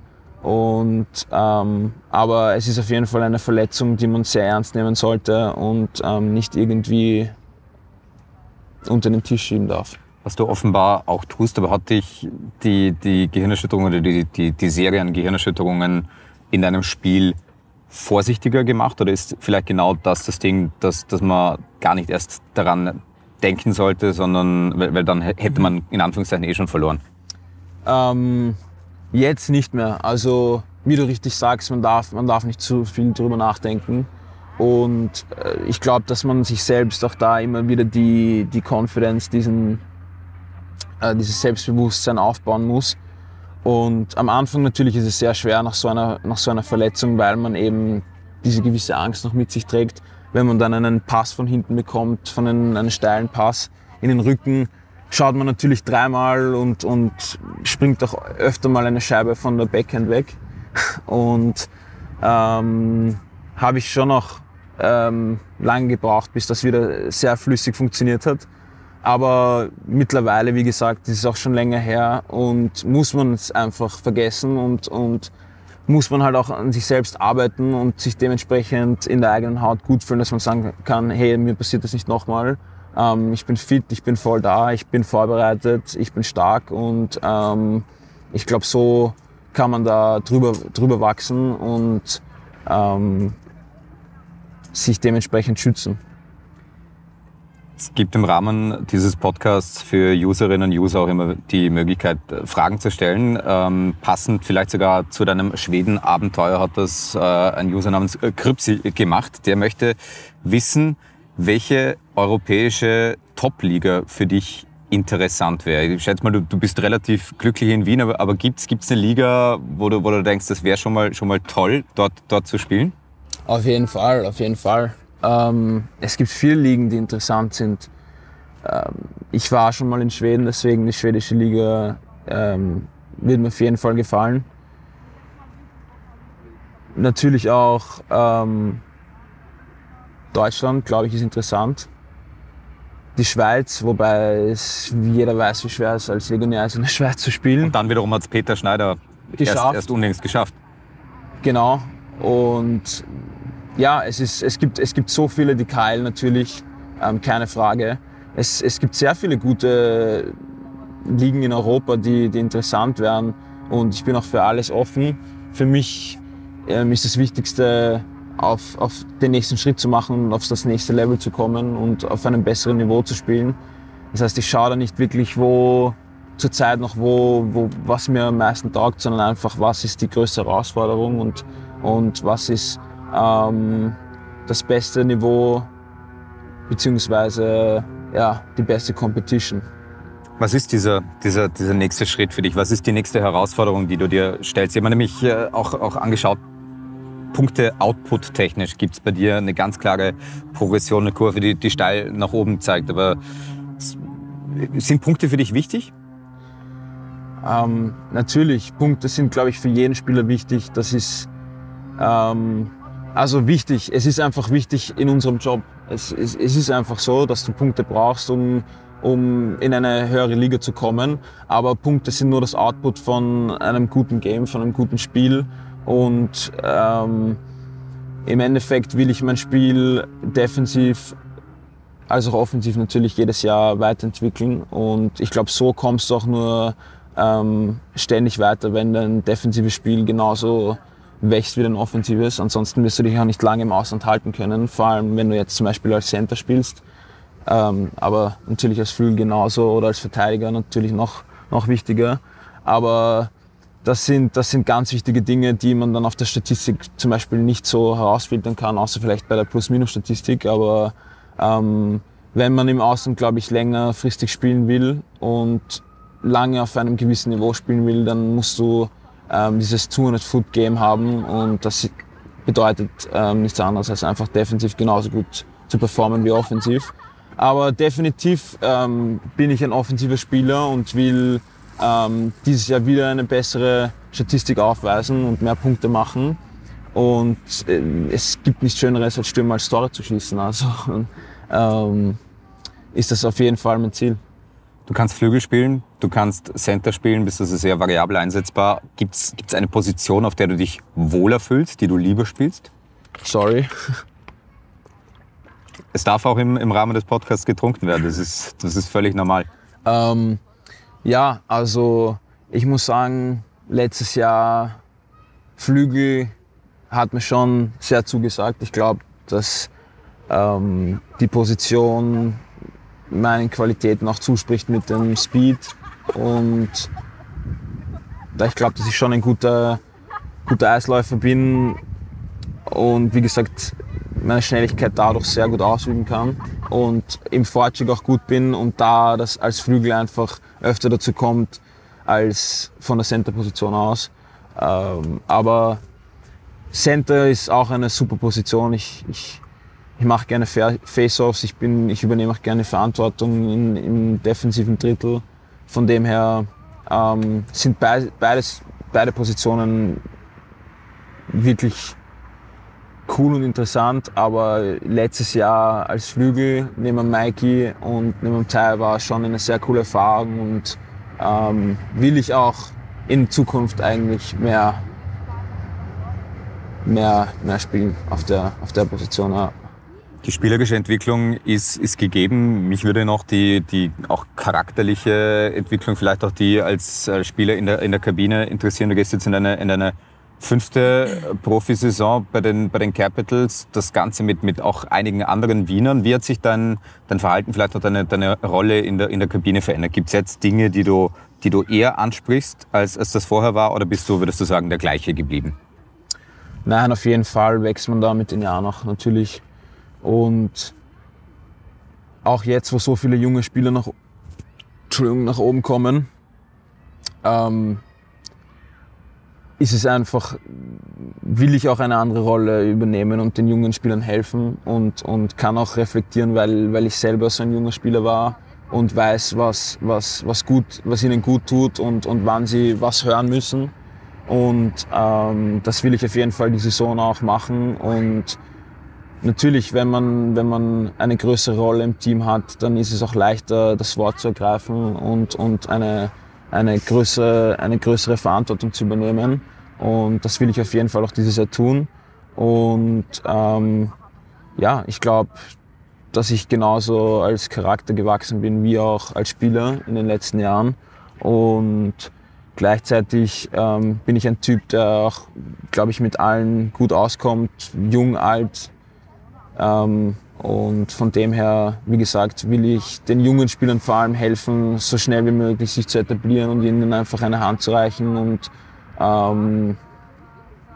so gut wie möglich damit mitspielen zu können. Ja. Für Fans, denen du tatsächlich nichts sagen solltest, du bist einer der wenigen dunkelhäutigen Eishockeyspieler in Österreich, und jetzt gab es vor ein bisschen was über einem Jahr oder Oktober letzten Jahres einen sehr hässlichen rassistischen Vorfall in Graz, als Jordan Saban vom Daumener Eishockey Club mit rassistischen Lauten aus dem Grazer Fansektor beleidigt worden ist. Wie hast du das miterlebt? Wie hast du von dieser Geschichte erfahren und was ist dir durch den Kopf gegangen? Ja, ich war sehr schockiert und vor allem auch sehr traurig, dass es sowas noch gibt. Und ich hab das vor allem auch nie miterleben müssen, aber es war dann doch so ein Weckruf, dass es das halt leider doch schon noch gibt. Und ich habe es über die Medien erfahren. Ich glaube, einen Tag später habe ich es dann gelesen. Und ja, es ist einfach traurig, dass solche Sachen immer wieder doch noch passieren und sich doch eine große Gruppe an Menschen dementsprechend verhält, ist halt schon sehr traurig. Und ja, es ist halt ein Thema, das einfach nicht auszumerzen ist, kommt mir vor. Und ja, wie ich schon mal gesagt habe, es wird immer dumme Menschen geben, beziehungsweise Menschen geben, die es nicht verstehen werden. Und Mittlerweile ist es besser geworden, aber es ist halt immer wieder traurig und sehr schockierend zu sehen, dass sich Leute doch nicht genieren und ja, dann so agieren. Es kocht in einem Land besonders die Debatte um systemische Gewalt gegenüber Schwarzen, die Black Lives Matter Bewegung in den USA eben hoch. Wie verfolgst du das überhaupt? Ja, auf jeden Fall. Wie gesagt, es ist, was da drüben abgeht, ist sowieso noch mal ein ganz anderes Level von Rassismus und auch sehr traurig mitzuerleben, wie die Schwarzen dort behandelt werden, was sie durchmachen müssen, und es ist halt dementsprechend auch, reflektiert man dann auch hier, wie es hier zugeht, wobei man das natürlich nicht vergleichen kann. Aber ja, es ist, wie gesagt, sehr traurig. Dementsprechend auch die Polizei in Amerika, wie sich die bei dem Breonna Taylor Shooting zum Beispiel, dass da noch immer nicht mehr herausgekommen ist. Aber ja, schlussendlich, ja, es ist auf jeden Fall ein schweres Thema für mich auch drüber zu reden, weil es einfach, ja, es ist sehr traurig, dass man das heutzutage noch immer miterleben muss und dass es schon so lange darum gekämpft wird und sich immer noch nichts ändert. Und ja. Auf jeden Fall, die Debatte ist angestoßen, ist auch ein hochkomplexes Thema und für unser kleines Österreich, die kleine Eishockey-Welt, gilt es in jedem Fall zu hoffen, dass das, was mit Jordan Subban letztes Jahr passiert ist, der hoffentlich letzte Vorfall dieser Art bleibt.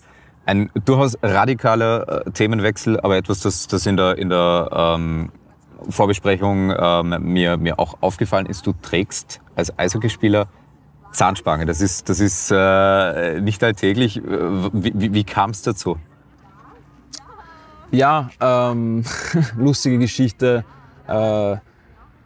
Nicht so klassisch, wie man denkt. Also ich habe leidenschaftlich gern Popcorn gegessen. Und da ich eine Fehlstellung von den Backenzähnen hatte, habe ich mir in jüngeren Jahren die Backenzähne ein bisschen zerbissen mit den Popcorn-Resten, die harten Popcorn, die da nicht aufgegangen sind in der Mikrowelle. Und ja, ich hatte nie Karies-Probleme eigentlich, deswegen ist es so traurig. Aber schlussendlich hat dann die Ärztin gesagt, ja, hey, schau, mit einer Zahnspange könnten wir das sehr schön regulieren. Und dann hat sich das eigentlich, dann bekommst du das sehr schön wieder in den Griff. Und dann habe ich gesagt, ja, warum nicht, das sind 2 Jahre, machen wir das. Und ich kann trotzdem noch den Zahnschutz drüber tragen. Gleichzeitig ist die Zahnspange auch eigentlich ein guter Schutz für die Zähne, wenn was drauf kommt. Die Lippe hat es natürlich nicht so gern, aber letztes Jahr hat gut funktioniert. Nach der Saison ist sie wieder draußen. Von dem her, ja, beiß ich durch. Im wahrsten Sinne des Wortes. Und ja, eine kleine Zahnlücke habe ich auch. Von dem her konnte ich das auch ein bisschen damit regulieren. Und ja, ist lustig. Als Eishockeyspieler wird man oft darauf angesprochen, aber ja. Das ist deswegen kurios, weil es natürlich viele Eishockeyspieler gibt, die sagen, ich warte mit allen Zahnregulierungen bis ans Karriereende. Was wäre jetzt, wenn die nächste Saison gut geht, aber du dann vielleicht in der übernächsten genau diesen einen Hit bekommst oder diese eine Scheibe ins Gesicht, die dann zu Zahnverlust führt und du das Ganze dann wieder von vorne hättest?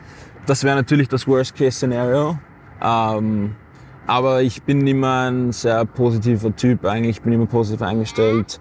Und wenn es dann so sein soll, dann ist es so. Dann mache ich das halt nochmal. Aber ich habe einen Zahnschutz, ich trage einen Zahnschutz. Natürlich kann immer was schief gehen, aber ich denke, ich bin jung und will das schnell in den Griff bekommen. Deswegen habe ich das jetzt gemacht, habe auch nicht so viel drüber nachgedacht. Und ja, von dem her wie gesagt, es soll passieren, was passiert, und es wird passieren, es wird nicht passieren. Das sei dahingestellt. Ich bin, ja. Du hast das gesagt, du bist ein positiver, du bist oft positiv gestimmt. Jetzt zeichnen wir dieses Gespräch ein paar Tage vor der Erscheinung schon auf, und es ändert sich Corona-bedingt die Ampelfarbe ständig, die Anzahl der Fans, die vielleicht auch nicht dann vor Ort sein dürfen. Wie verfolgst du das ganze Thema mit, und wie groß ist es auch innerhalb des Teams? Ja, natürlich müssen wir das oder verfolgen wir das sehr gespannt mit, und es ist ein großes Thema, weil es uns alle sehr betrifft. Wir müssen Masken tragen in der Kabine, am Weg aufs Eis, und natürlich ist es schlussendlich unser Beruf, wir verdienen unser Geld damit, und sind wir natürlich auch dementsprechend abhängig davon, und müssen uns auch im sozialen Umfeld schützen, damit wir und auch eine gewisse Verantwortung übernehmen, unseren Teammates gegenüber, uns selbst, und aufpassen, dass wir da wirklich auch Abstand halten, weil wenn es dann wirklich dazu kommt, dass es ein paar Fälle gibt, können wir halt dann gleich mal 2 Wochen nicht spielen, beziehungsweise muss die ganze Mannschaft getestet werden etc. Und da muss man halt schon wirklich das Ganze ernst nehmen und aufpassen. Und mit der Ampel ist es natürlich schade, weil jetzt wieder weniger Fans in die Halle dürfen. Und ja, wir schauen gebannt zu und hoffen, dass die Fälle, dass alles wieder zurückgeht. Aber jetzt, wo der Winter kommt, der Herbst kommt und die ersten Grippewellen wahrscheinlich bald eintreffen werden, ja, bin ich gespannt, wie sich da Corona dementsprechend zurückziehen wird oder auch nicht, kann ich mir nicht vorstellen. Aber wie gesagt, muss man halt in unserem Fall sehr ernst nehmen, und hat natürlich jeder eine gewisse Verantwortung, die er tragen muss und respektieren muss. Dem du hier natürlich auch auf offener Straße erkannt wirst. Wir zeichnen das in der Umgebung der Erste Bank Arena auf. Kommen wir auch zum Schluss, auch wenn es schwierig ist, und wir natürlich hoffen, dass es eine komplette Saison gibt und noch 1-2 Testspiele auch anstehen. Wo stehen die Caps, glaubst du, sportlich in der kommenden Saison? Ich glaube, wir stehen sehr gut, und ich sehe uns schon als auch einen Favoriten auf jeden Fall. Auch wenn wir ein junges Team haben, wie gesagt, sehr viele Wiener im Team haben.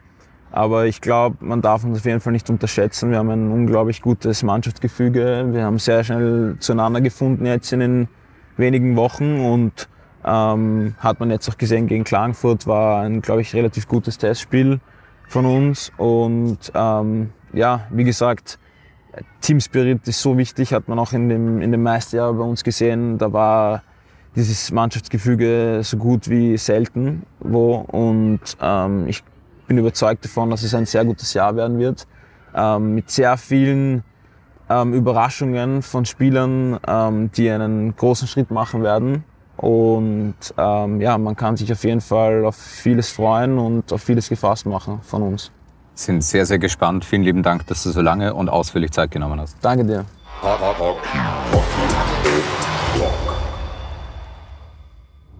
Der Leitspruch von Hockey O'Clock ist simpel. Von einem Hockey-Fan für Hockey-Fans. Darum, habt ihr Fragen, Anregungen oder Wünsche für Hockey O'Clock mit Martin Pfanner? Jederzeit her damit. hockeyo'clock101@gmail.com ist eure Anlaufstelle für all diese Dinge und noch viel mehr. hockeyo'clock101@gmail.com. Und sollte euch der Podcast gefallen, dann freue ich mich über eine positive Bewertung. Überall dort, wo ihr Hockey O'Clock hört. Es wird eine kleine, aber feine Tradition gestartet bei Hockey O'Clock mit Martin Pfanner, jetzt auch eben auf der Plattform FIO erhältlich, nämlich dass die Puls24-Expertinnen-Experten diesen Podcast jeweils mit ihrer Präsenz schmücken werden. Heute sitzt mir eine ganz besondere Person gegenüber, die erste Fulltime-Eishockey-Expertin des Landes und, wenn man so will, ein absoluter Tausendsasser mit vielen Talenten und vielen spektakulären, spannenden Dingen, die sich in der Karriere ereignet haben. Es ist Theri Hornich. Theri, erstmal schön, dass du dir die Zeit nimmst.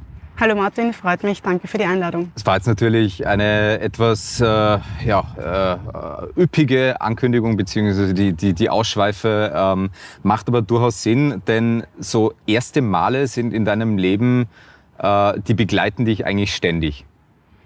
Kann man so sagen, ja. Also es hat schon mehrere Situationen gegeben, vor allem im Eishockey-Sport, wo ich als Frau die erste war. Und ja, hier auch wieder mal so. Du warst als erste Frau Teil eines Semi-Profi-Teams in Kitzbühel. Beschreibe mal den Weg dorthin. Wir fangen vielleicht ganz am Anfang an für alle Userinnen und User, die dich noch nicht kennen. Wie hast du zum Eishockey-Sport gefunden? Das war mit 5 Jahren. Ich war mit meinen Eltern Publikumseislaufen in Wien am Heumarkt. Wer das nicht kennt, das ist eine Freifläche und daneben ist ein Eishockeyfeld, wo vor allem Nachwuchs- und Hobbymannschaften trainieren. Und dort habe ich das erste Mal in meinem Leben Kontakt mit dem Eishockeysport gehabt. Es hat mir gleich beim ersten Mal Zuschauen gut gefallen und ich habe beschlossen, ich mag das auch machen und war dann sehr froh, dass mir meine Eltern das ermöglicht haben. Jetzt kann man vorstellen, ist es wie bei vielen anderen Eltern auch, dass man durchaus Bedenken hat, dass der Sohn, dass die Tochter Eishockey spielt. Wie war es bei deinen Eltern? Ja, die Mama hat am Anfang schon gefragt, gibt es da andere Mädels auch? Und die Antwort vom Trainer war, ja, wir haben viele. Ich war jahrelang die Einzige, aber es hat trotzdem Spaß gemacht. Wie ist es als junges Mädel dann mit dem Sport anzufangen und dann in Bubenmannschaften mitzuspielen und auch hochgezogen zu werden? Also wie ich begonnen habe mit 5 Jahren, war das eigentlich kein großes Thema. Man macht sich als Kind wenig Gedanken darüber, ob das jetzt Buben oder Mädels sind. Mir persönlich ist es eigentlich gar nicht aufgefallen, dass ich die Einzige war. Ich bin dann mit den gleichen Jungs eigentlich mitgegangen, bis ich 19 Jahre alt war. Es war fast immer die gleiche Mannschaft. Klar, es kommen neue dazu, einige gehen. Aber grundsätzlich, wenn man damit aufwächst, ist es nichts Besonderes mehr. Gab es irgendeinen Punkt, wo diese Geschlechterfrage dann vielleicht doch ins Spiel kommt, auch im Laufe deiner Karriere? Es war eigentlich immer so, wenn man in die nächste Altersklasse aufsteigt, dass es ein Thema war, werde ich spielen dürfen, werde ich nicht spielen dürfen. Aber mich persönlich hat das dann weniger beschäftigt. Das waren eher meine Eltern, die sich solche Fragen gestellt haben. Und an mir ist das eigentlich vorübergegangen. Wie kam es dann zum Engagement in Kitzbühel, dass du auf einmal in einer Semi-Profi-Mannschaft dann als Frau, als Torfrau noch dazu mitspielen konntest, durftest? Ich habe mir Gedanken gemacht, wie ich mich selber weiterentwickeln kann im Eishockeysport.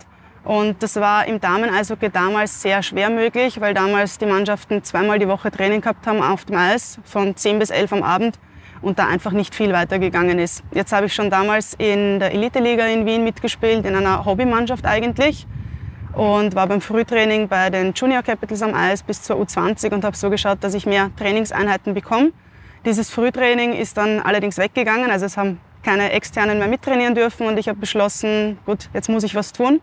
Und habe dann eigentlich von mir aus den Schritt gewagt, dass ich E-Mails schreibe an verschiedene Alpsliga-Vereine, ob sie mich irgendwo nehmen, und Kitzbühel hat dann zugesagt. Warum ging es für dich ins Tor? Also man muss schon ein ganz spezieller Schlag Mensch sein, wenn man sich von einem Hartgummigeschoss regelmäßig dann eben abschießen lassen möchte. Also für mich war es eigentlich so, dass ich von Anfang an ins Tor wollte, wirklich mit 5 Jahren schon. Damals hat es noch geheißen, lerne mal Eislaufen, dann kannst du ins Tor, probier's halt einmal aus, aber wirst sehen, das ist nichts für dich. Aber ich habe mir das in den Kopf gesetzt und ein bisschen stur bin ich halt auch, also war das dann doch das Richtige für mich. Gibt es so Momente, wo man sich dann als Torfrau denkt oder wo dann vielleicht der Gegenüber realisiert, hoppla, da steht gar kein Typ im Tor, sondern eine Frau? Ja, es hat immer wieder verwunderte Blicke gegeben, aber eher im Nachwuchs, würde ich noch sagen. Dann in der Liga in Kitzbühel haben eigentlich alle gewusst, dass ich dort spiele, oder auch in der Elite-Liga in Wien war das bekannt und keine Verwunderung mehr. Wir haben einmal in einem Gespräch schon darüber gescherzt, du hast dann auch gemeint, du hast es dir durchaus zum Vorteil gemacht, das Geschlecht, inwieweit, wenn du es die Hörerinnen und Hörer wissen lassen kannst? Ja, also man kann das schon ein bisschen ausnutzen auch, sage ich einmal, und vor allem beim Training ein bisschen Vorteile daraus bekommen, aber... Wenn dann die eitlen Gockel meinen, bei der Frau treffe ich leichter. Genau, und dann ja, kann man ihnen da gerne mal das Gegenteil beweisen. Jetzt bist du die erste Torfrau, die es in eine Mannschaft der zweithöchsten Spielklasse geschafft hat. Du bist aber auch ausgebildete Trainerin. Wie kam es dazu? Das war während dem Studium. Ich habe Sportwissenschaften studiert und Psychologie und habe damals noch nicht wirklich gewusst, was ich mit diesen beiden Studienrichtungen anfangen will. Sportpsychologie hat mich interessiert. Ich habe dann aber auch ein bisschen bei den Vienna Capitals mitgeholfen als Assistenztrainerin. Und dann war der erste Übungsleiterkurs ausgeschrieben und die haben mich gefragt, na kommst mit? Und irgendwie bin ich dann da durch Zufall hineingerutscht und hat Spaß gemacht, bin dabei geblieben und habe es durchgezogen bis zum A-Trainer. Das heißt, du bist ausgebildete A-Trainerin, wenn jetzt die Vienna Capitals zum Beispiel anklopfen würden und fragen, könntest du uns die Kampfmannschaft trainieren, dann wäre das theoretisch möglich? Es wäre theoretisch möglich, wobei meine Interessen eher im Nachwuchsbereich sind. Also das Ausbilden von Spielern macht mir mehr Spaß, als dann einfach die Performance abzurufen. Erste Torfrau bei den Männern, erste ausgebildete Trainerin und jetzt erste Eishockey-Expertin. Es wird dann auch beim Eröffnungswochenende, so es denn eines gibt, mit Corona natürlich alles eine ganz unsichere Angelegenheit, aber es wird am Eröffnungswochenende gleich 2 Einsätze für dich geben als Puls24 Eishockey-Expertin. Wie gedenkst du, die Rolle anzulegen, zu interpretieren? Es ist auf jeden Fall eine sehr neue Situation für mich. Also ich habe das in der Form noch nie gemacht und somit bin ich mir noch nicht ganz sicher, was mich jetzt speziell erwarten wird. Ich freue mich aber auf jeden Fall schon drauf und ich glaube, für mich wird das Wichtigste sein, einfach authentisch zu sein, meine Meinung zu sagen und dazu zu stehen. Du hast selber so lange auf der Goalie-Position gespielt. Du trainierst die Goalie-Position. Was ist dir dort wichtig, beziehungsweise worauf blickst du, achtest du beim Torhüterspiel besonders? Ja, das ist eine gute Frage. Ich denke, dass die Technik ein sehr wichtiger Aspekt bei Torhütern ist.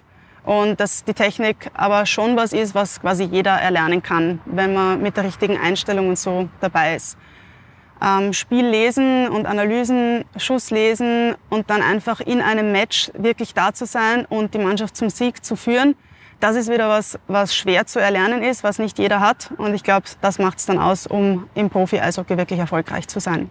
Wenn wir kurz einen Ausflug machen zum Sportlichen von den Torhütern, die man in der Battered Home Eishockey League jetzt vielleicht auch noch aus den Vorjahren kennt, wer imponiert dir da besonders oder wem schaust du einfach gerne zu, weil er genau diese Tugenden quasi auch mitbringt?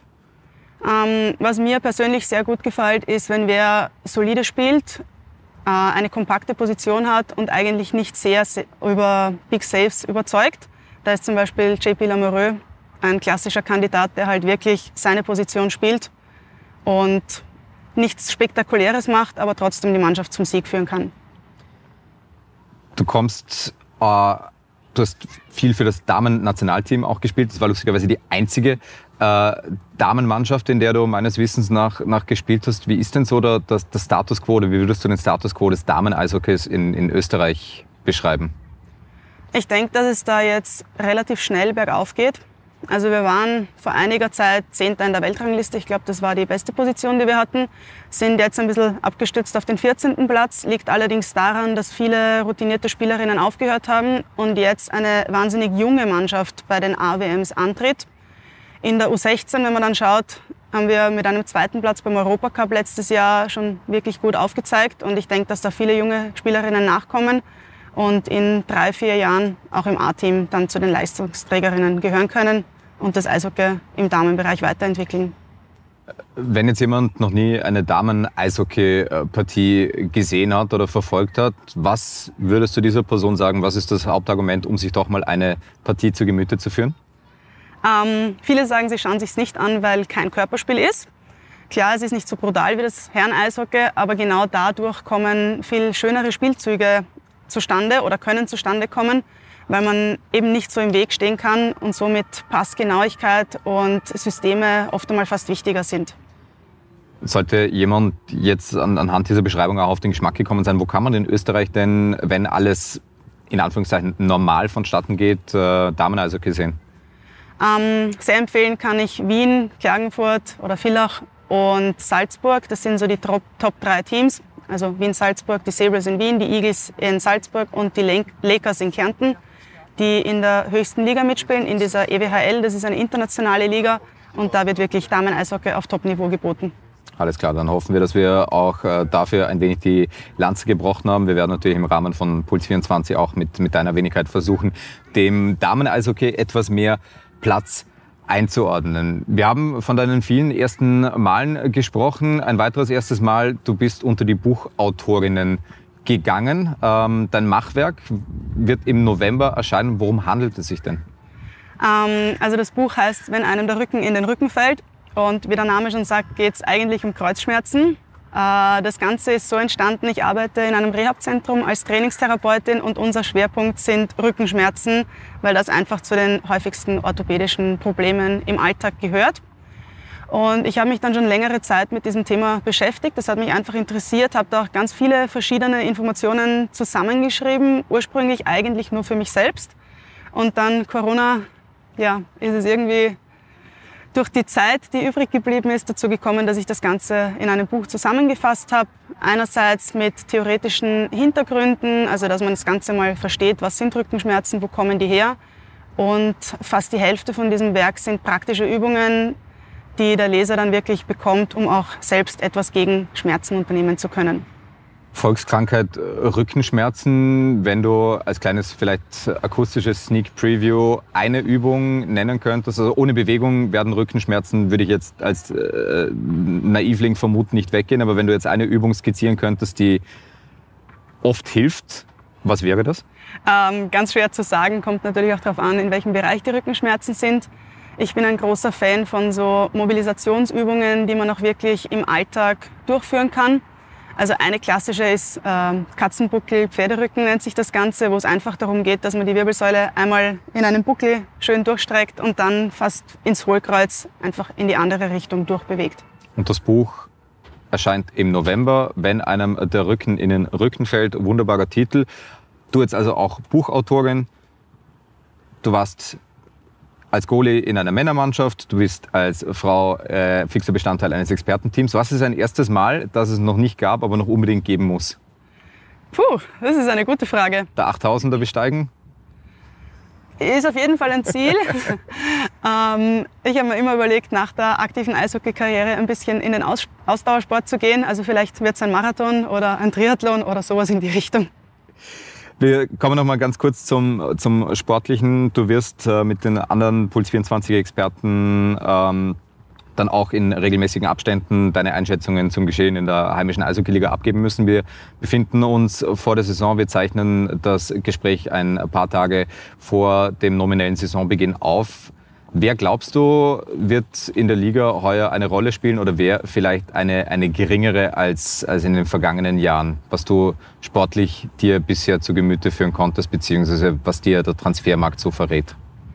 Ich glaube, das ist im Moment eine ganz schwierige Frage, weil einige Mannschaften doch mit den Imports noch herumtouren, viele junge Spieler im Kader haben. Mich freut sehr, dass vor allem in Wien oder auch in anderen österreichischen Mannschaften viele junge Spieler die Chance bekommen. Und was ich jetzt an den Vorbereitungsspielen gesehen habe, machen die ihren Job auch wirklich gut. Also ich denke, dass die da durchaus mithalten können und hoffe natürlich auf die großen einheimischen Teams in der Liga. Wunderbar, dabei können wir es belassen. Theri Hornich, vielen lieben Dank für deine Einschätzungen. Du wirst am Eröffnungswochenende gleich doppelt im Einsatz sein und darauf sind wir sehr gespannt. Danke für deine Zeit, danke für eure Zeit. Das war die neueste Folge von Hockey O'Clock mit Martin Pfanner. Das Ganze erstmals auch auf For Your Ears Only. Auf dieser Plattform werdet ihr auch künftig alle weiteren Folgen finden. So auch kommende Woche Dienstag, wenn es wieder heißt Hockey O'Clock mit Martin Pfanner.